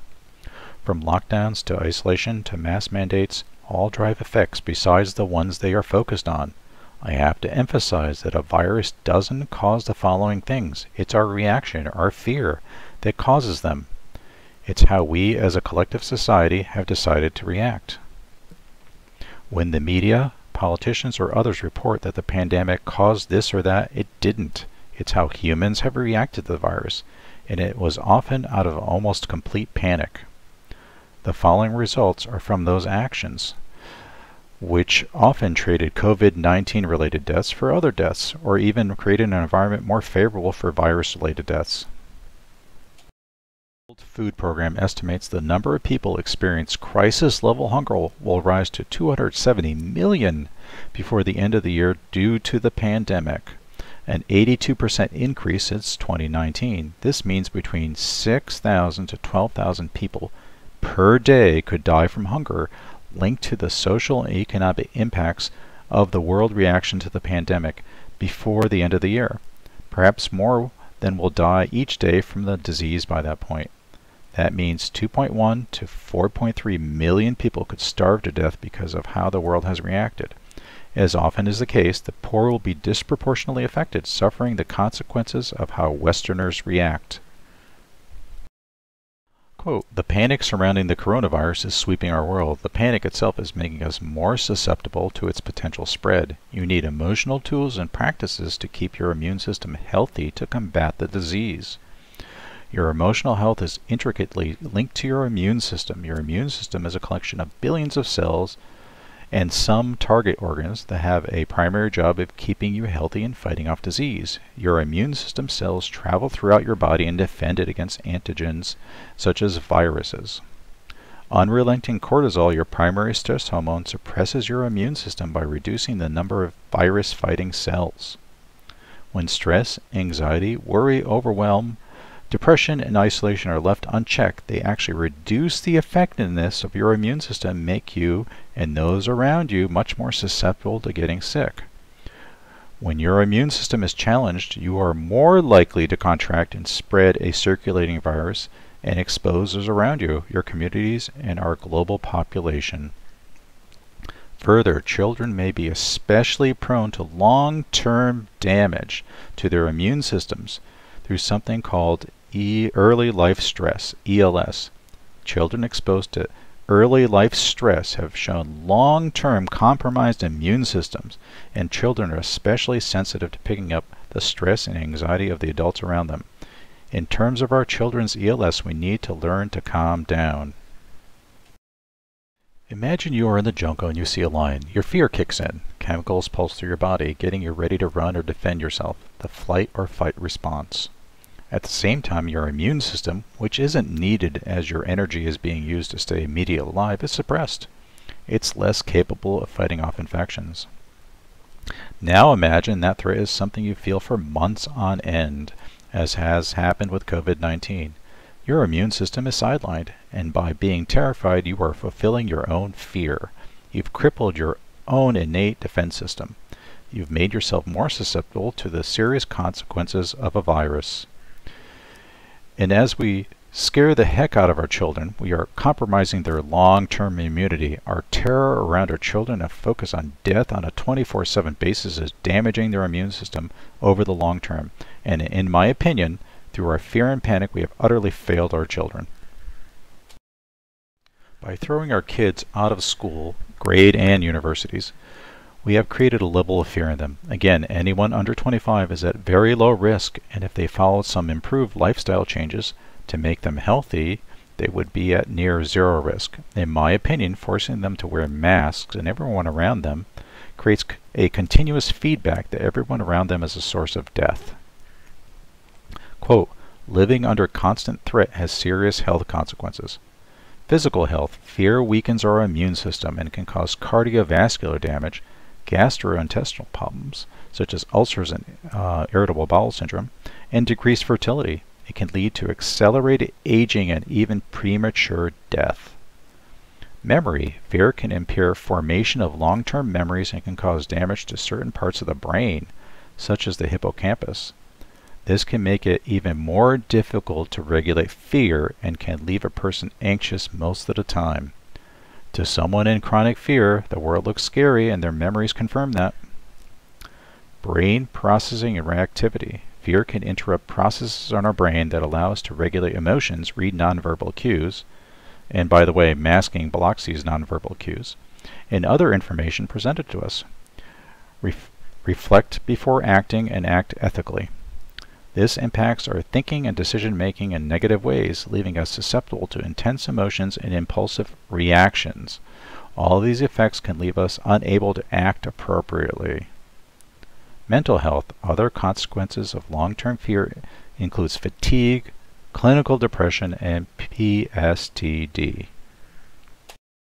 24/7 fear pushed by the media and many politicians and other officials. It's no surprise there's an increase in depression. Quote, as many as twice as many adults in Britain are reporting symptoms of depression now compared with this time last year. 1 in 5 people appeared to have depressive symptoms compared to 1 in 10 before the pandemic. Many people have suffered an enormous amount of depression from job losses, isolation, and the end of the world scenarios playing out almost continuously on the media for months. Quote, many emotional reactions to the pandemic detected in surveys may reflect understandable demoralization and grief at painful losses of jobs, social contacts, and loved ones felt by the virus. Demoralization, involving experiencing a loss of meaning and purpose in life, accompanied by frustration, anger, and a feeling that one is fighting a losing battle. Quote, more than a quarter of U.S. 18 to 24-year-olds and nearly a third of caregivers for adults seriously considered suicide in June, as the coronavirus pandemic continues to have a significant adverse impact on mental health. Suicide in 2018 was already at a high of 6,816 for 0 to 24-year-olds, 14 times higher than the death rate for that age group for COVID-19. With 1 in 4 18 to 24-year-olds seriously considering suicide, that number could skyrocket. According to the organization Wellbeing Trust, the reaction to the virus could drive up deaths of despair. The range is an increase from 27,000 at the low end to 154,000 at the high end. A dreadful baseline of 181,000 in 2018 could cause a rise to 335,000 in 2020, making it a death rate of 102.3, much higher than the COVID-19 itself. Our reaction to this virus, I have to emphasize this is an overall human response to the virus, has wrecked lives, and part of the result is an escalation in murders. Something recently happened to me. I was at a local Thai restaurant picking up some food. The place was closed, but pickup was open. The food wasn't ready, so I stepped to the side and waited. I was reading some news on my phone 10 feet from the cashier, who by the way is behind a plexiglass shield and wearing a mask, and 10 feet from the door. A man came in and started commenting, "Hey buddy, there's a pandemic on." I really didn't pay attention, and as he ventured to the back of the restaurant somewhere. When he came back, he started yelling and cursing at me. After a few nasty words and comments, he started to leave. He was clearly beyond irate. Then he said, "How about you come out in the parking lot and I break your neck?" He was in a complete panic and rage. I was quite surprised, but remained where I was. He went out in the parking lot and he was pacing back and forth and throwing his arms around, making faces. He was clearly mentally out of control. I had no idea if he was going to go to his car and get a gun or a bat or something. Eventually he decided killing, or at least beating me up, wasn't worth his time, so he got in his car and drove off. That's the kind of irrational fear that is out there, driving up violence and sometimes murder. Current rate, we're putting 129 billion, I'm saying billion with a B, face masks into the environment every single month, and 65 billion plastic gloves into the environment every single month. A significant portion of those would be disposed of improperly and will wind up in the oceans. Everything is more wrapped in plastic and stored in plastic. No more bins to get food, no more use of reusable bags. All this increase in plastic pollution is not just another bottle floating around that looks ugly. We are in the middle of a plastic pollution disaster where it has already been predicted there will be more plastic in the ocean than fish by 2050. That weighs 850 million metric tons, or equal to over 2,500 Empire State Buildings, or over 550 million cars. This is a severe and significant threat to life on the planet. Our air, food, and water are already contaminated with microplastics that we are already breathing in, eating, and drinking. This pollution takes decades, if not centuries, to degrade. It is here to stay, and by the time we realize just how incredibly bad it is, there will be nothing we can do about it. There will be a globally high price to pay for our current plastic obsession to supposedly keep us safe. We are destroying our future to create an illusion we are safer. I'll talk a little bit more about this later on.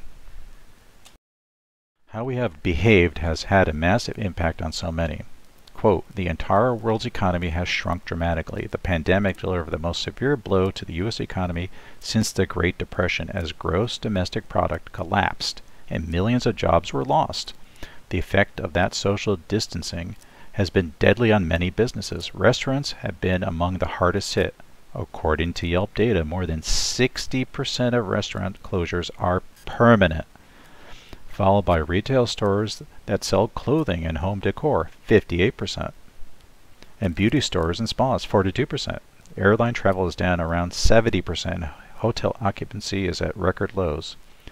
Social distancing has stilled our strong economy," says Eric Rosengren, President and CEO of the Federal Reserve Bank of Boston. Finally, here's a bit of positive news due to how we reacted to this virus. Because of the lockdowns and shutting of industries, pollution levels dropped. This was particularly striking in the more polluted areas of Asia. For at least a few months, people who had been living in horrible smog finally had clear air to breathe. Keep in mind that around 9 million people each year die because of pollution. Clean air, especially if it's kept for the long term, would be saving a lot of people from sickness and death. Another plus is that CO2, a greenhouse gas, dropped by 17% globally due to a massive slowdown of inland transport such as cars, industry, and aviation. If this reduction continued over the long term, it would rein in the ever-increasing warming effects of growing greenhouse gases in our atmosphere, although this is not likely to continue.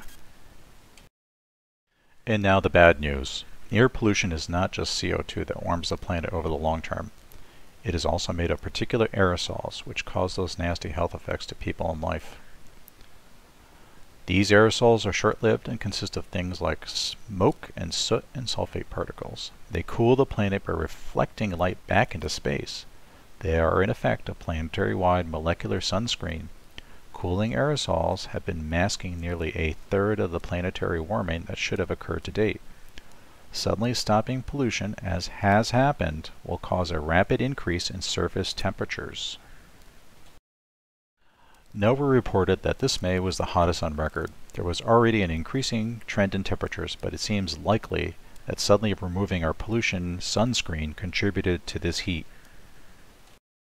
I'm concerned that the extreme heat that happened this year in Siberia and in the western United States resulted from suddenly allowing more solar energy to reach the ground, especially in Asia, where there's almost always a perpetual gray cloud over much of the area.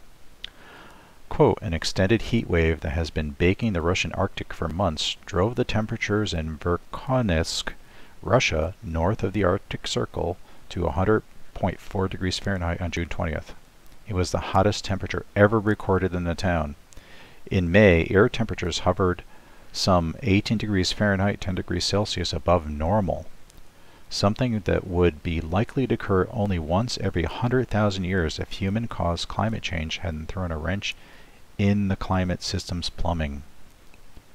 Quote, from the historic heat wave and wildfires in the west to the massive derecho that tore through the middle of the nation to the record-breaking pace of this year's hurricane season, the unprecedented and concurrent extreme conditions resemble the chaotic climate future scientists have been warning us for decades. Only it's happening right now. On August 16th, Death Valley reached 130 degrees Fahrenheit, the highest temperature ever reliably measured on Earth. It was just a small part of a monster heat wave which broke hundreds of heat records over a 2-week span. There are indications that we are heading toward a collapse of the Arctic sea ice and massive amounts of permafrost burning, releasing gigatons of carbon and methane. This is nothing short of a global catastrophe, which will likely result in extreme weather events and radically change life on our planet. We should reflect on the quote that was on the first slide. Quote, nothing happens in a vacuum in life. Every action has serious consequences, and sometimes it takes a long time to fully understand the consequences of our actions. I certainly think we've made a complete mess of how we have reacted to this virus. It's been nothing but a disaster. Decisions have been made out of panic and fear by a very small group of people who apparently never consider the consequences of their actions. We will and are paying an ever-increasing high price for those actions. The term propaganda rings melodramatic and exaggerated, but a press that, whether from fear, careerism, or conviction, uncritically recites false government claims and reports them as fact, or treats elected officials as reverence reserved for royalty, cannot be accurately described as engaged in any other function. Glenn Greenwald. I remember during the build-up to the Gulf War, I watched the main television station to see what they were saying. Almost all of them quickly lined up with the government position that we needed to invade Iraq because of WMDs, weapons of mass destruction. Fox, CNN, etc. all lined up to support attacking another country that had never done anything to us. Any dissenting view was quickly crushed. The media was nothing more than a mouthpiece for the government, as official after official came on the air and repeated the mantra, "We don't want the smoking gun to be a mushroom cloud." Repeating day after day the threat, constant fear, got public support to go bomb and kill men, women, and children. Many died. Some estimate over 200,000 civilians died. Many soldiers died too, then and later, with a high suicide rate. There were no weapons found. It was all nothing but a disaster and with massive repercussions, especially for the people in the area. Yet we still use the same media to feed us information, what to believe, what to be afraid of, how to feel and act, and at the same time inundating everyone with products to buy that distract us and make us a sicker society.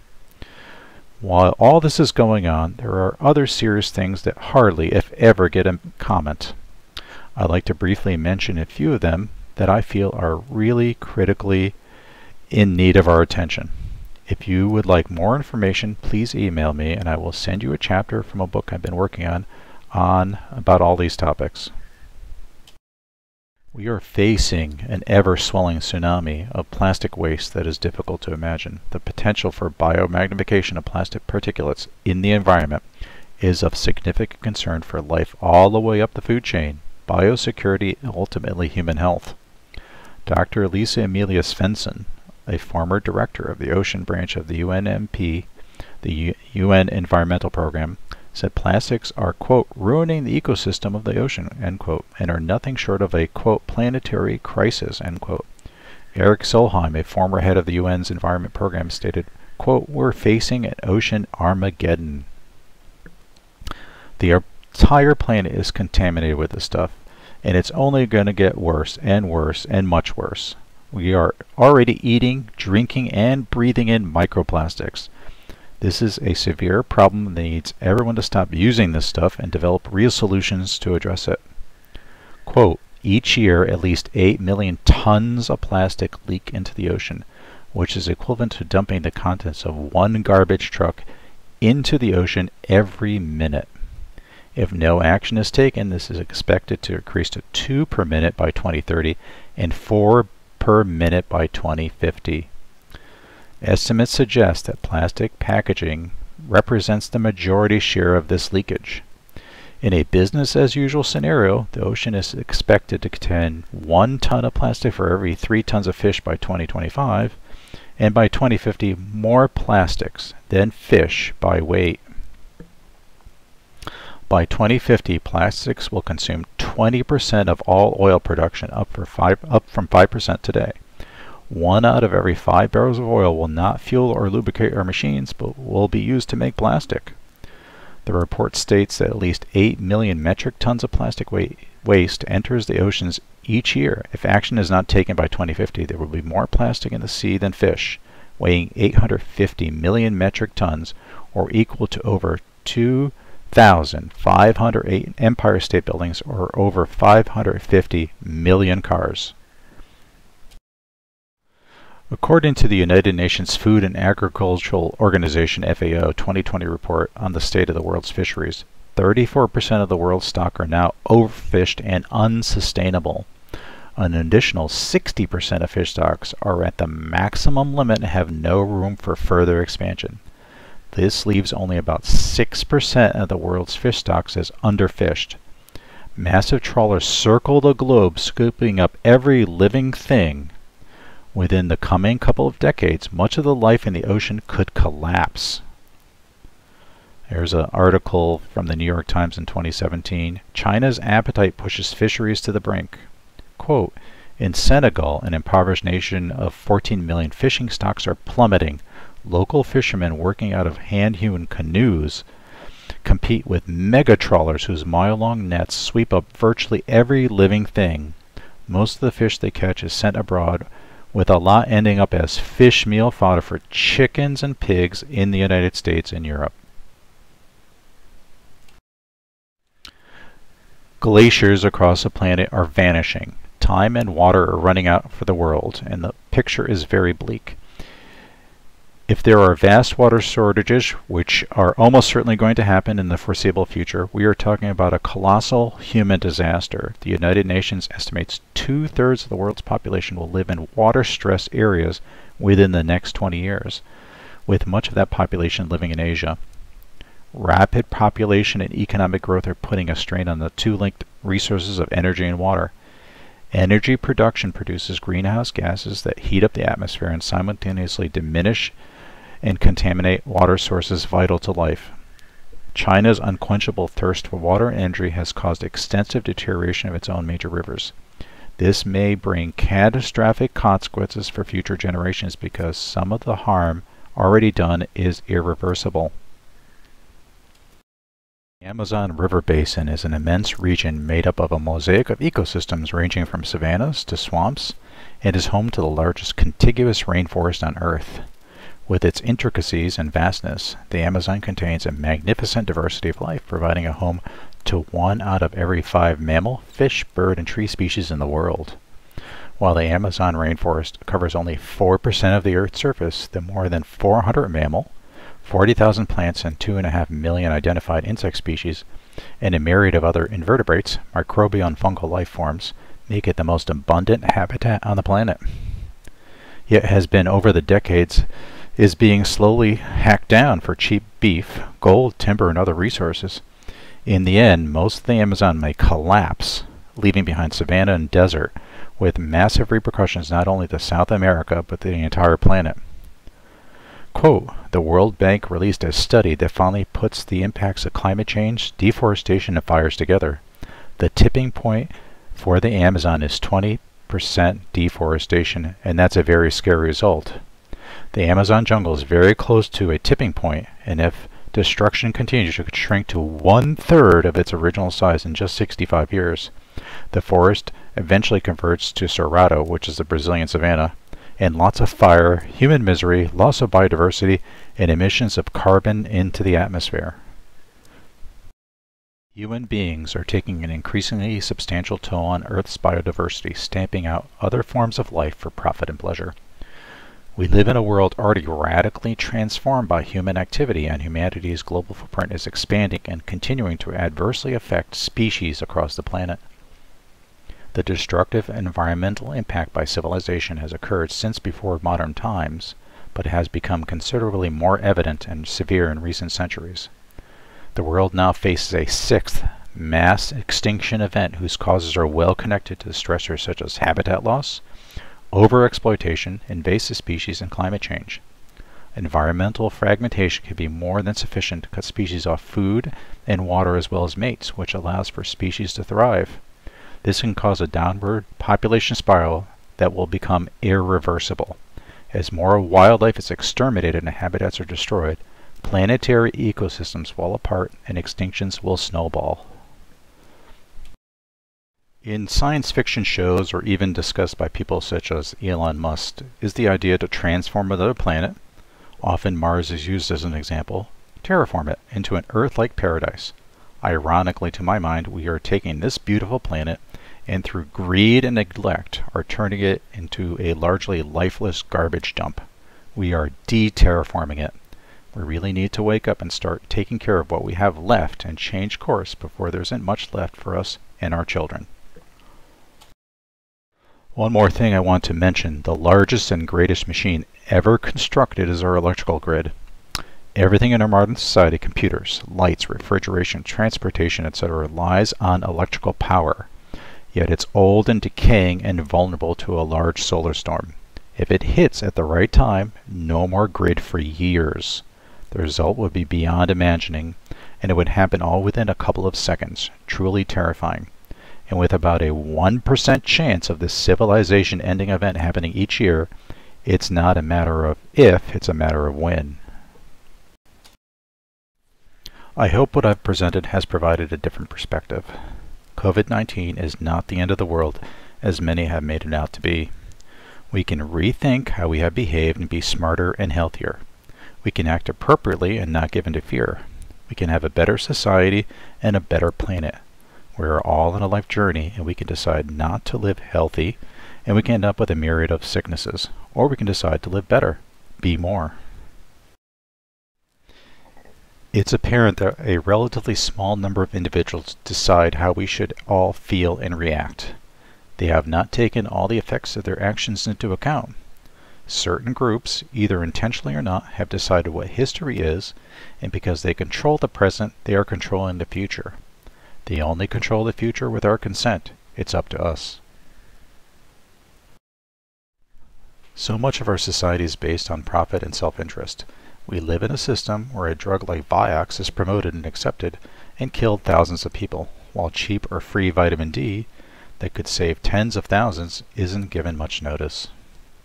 Products that make us obese are promoted for big profits, while an organic farmer is hardly recognized. Greed is not only destroying our health, but also destroying the planet. Huge amounts of money influence the media and politicians, and they, in turn, tell you what to think and do. If we realize this massive distortion, we can break free of it and make far better choices. Several physicians and epidemiologists have a different perspective than those are almost universally adopted by various individuals and the media. Their ideas based on the data is to immediately open schools and allow young people to resume their lives without fear. Everything should open, and we should focus on protecting the vulnerable. I think you should visit their site and listen to what they have to say. I would add to their ideas some of the things I mentioned, including vitamin D, especially for the elderly and those with darker skin. Here are some of the great people in history. They made a difference on our planet, but really they were just people that stepped out of the ordinary because they dared. They dared to be different and be more than they were. All of us can be great. We can be healthier and happier. We can treat everyone with respect and compassion. We can find forgiveness in our hearts. Each and every one of us can be more. We can transform ourselves, our society, and our planet into a beautiful future. Thank you for your time and interest. You can contact me at dissolvingillusionsbook@gmail.com or movingbackfrommidnight@gmail.com. I wish you peace, happiness, and love.